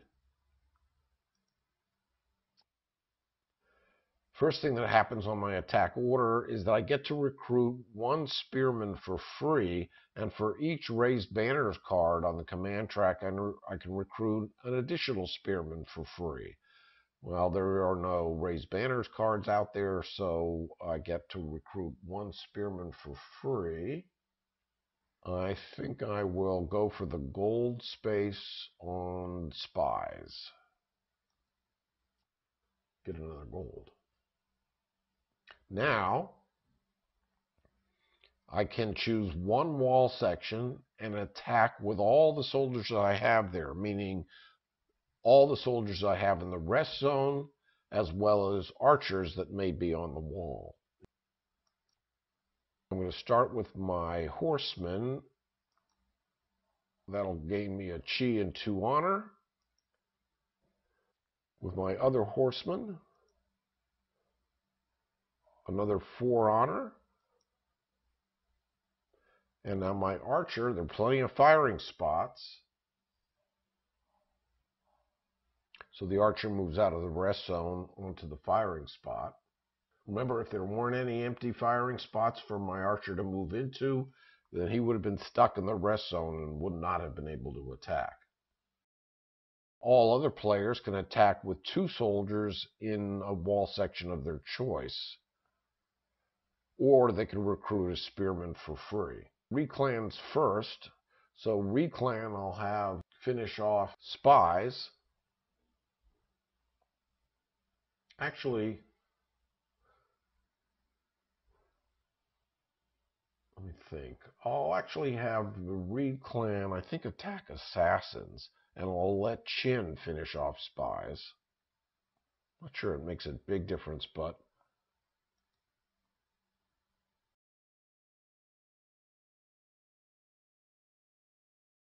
and now I get to attack with the rest of my soldiers. So attack with all other soldiers in all remaining wall sections.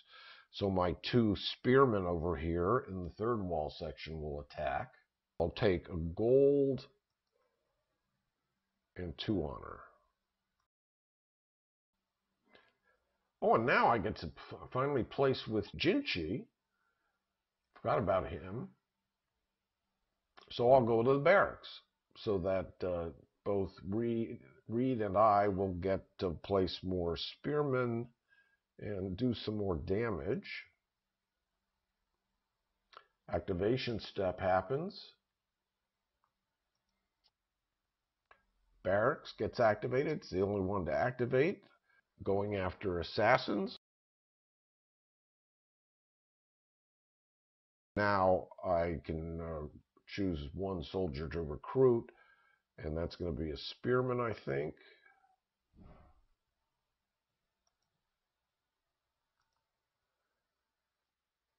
So yeah, I will take the chi. Horde defeat check step. Spies is going to get taken care of. I easily claim that card. Chin and I will each score 2 honor. I'm going to get 2 honor for my archer, and I'm going to get the 2 honor for a chronicler, and I'm going to claim the spies card.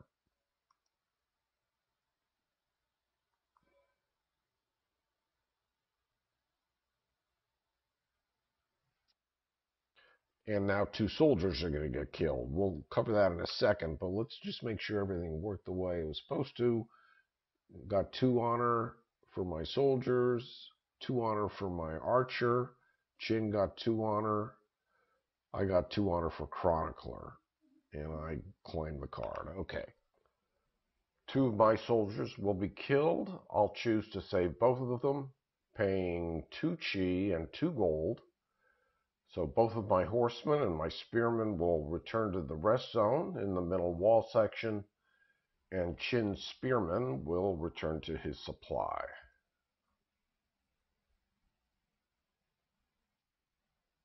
Now it's Chin's turn. He's going to move to the top of the T track, pushing the Reed clan into second place and me into last place.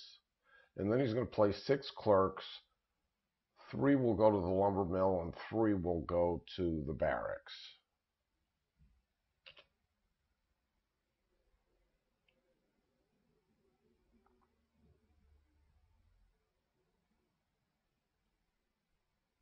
Then all other players get to place in 2 different locations. Reed clan goes first. Chin's the overlord. He wants the Reed clan in the lumber mill. Well, that's full. The barracks, the Reed clan's already there. And the temple and the gold mine. So he is going to move the Reed clan clerk out of the tea house and move it to the temple. And that's it.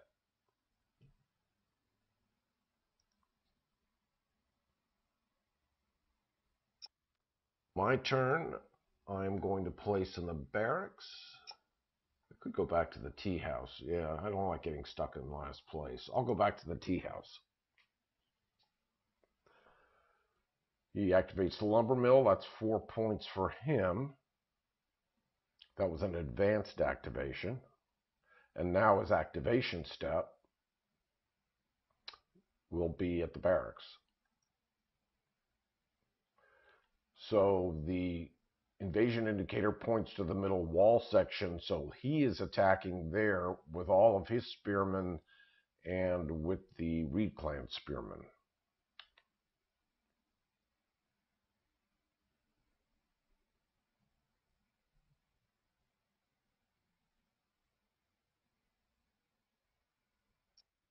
And I will recruit, I want to finish off this assassin's card, so I'll recruit an archer and attack one of these spots. Nothing happens in the Horde defeat check step, but I will finish off assassins in the firing phase. And I'll get to shoot off another archer shot here on infantry.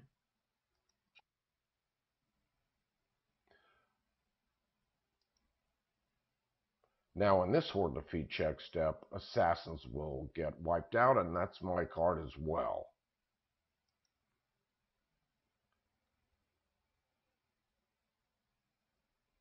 That was probably 6 honor for me.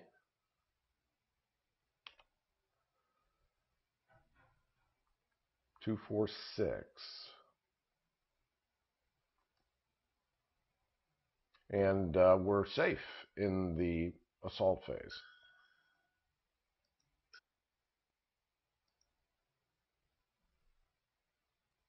And that's probably a good place to stop, but there are a couple of things I want to talk about before we wrap up. First of all, I want to talk about the other command cards that we haven't discussed. My Betrayal command card lets me copy the effects of any other command card that's on the command track. I cannot copy the Reed Clan's card, but I can copy, for example, since I'm playing solo, what Juishao plays, potentially, as long as he doesn't play Betrayal. Alternatively, I can simply move 2 of my clerks to any locations.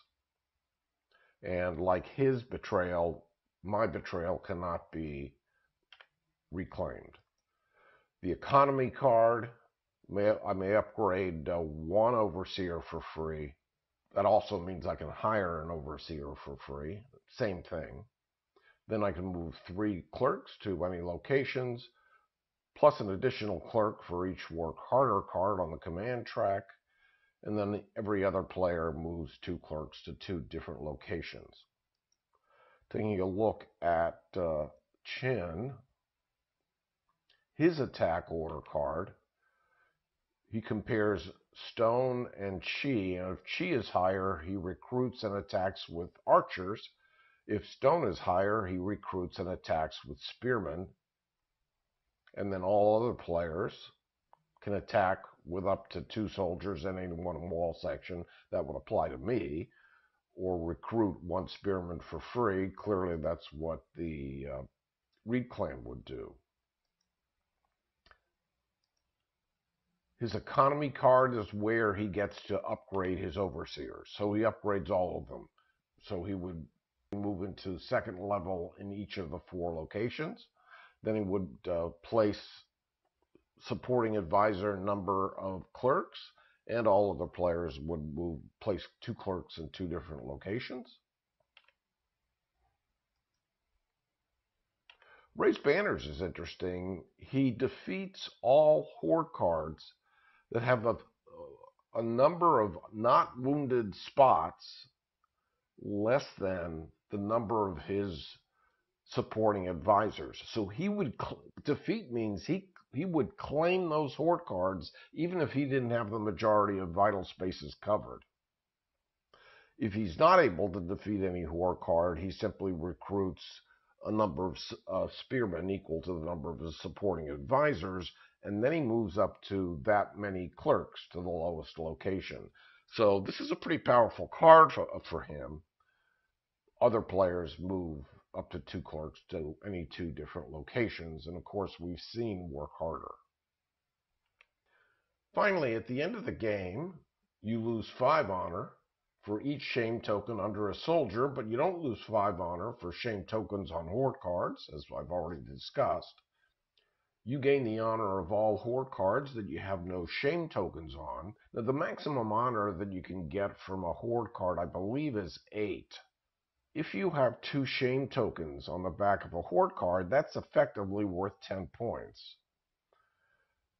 So if for some reason you couldn't pay off that shame, if you didn't have enough chi to pay it off, you might as well leave both shame on the back of a Horde card, because not losing 10 points is better than gaining 8 or fewer points.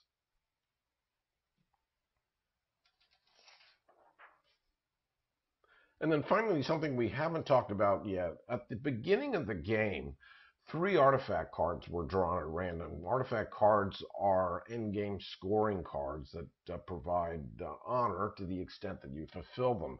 So in my case, they've been sitting up here and I haven't been looking at them at all. We have Servant Statue, gains 7 honor for each supporting advisor you have above 2. So if I had known about that, I might have bypassed Chinchi and just pushed hard on supporting advisors.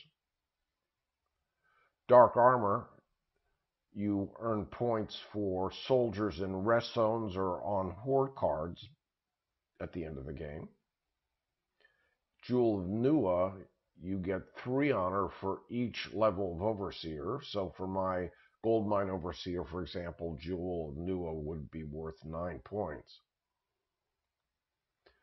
But that would have encouraged me to hire overseers in the other locations as well.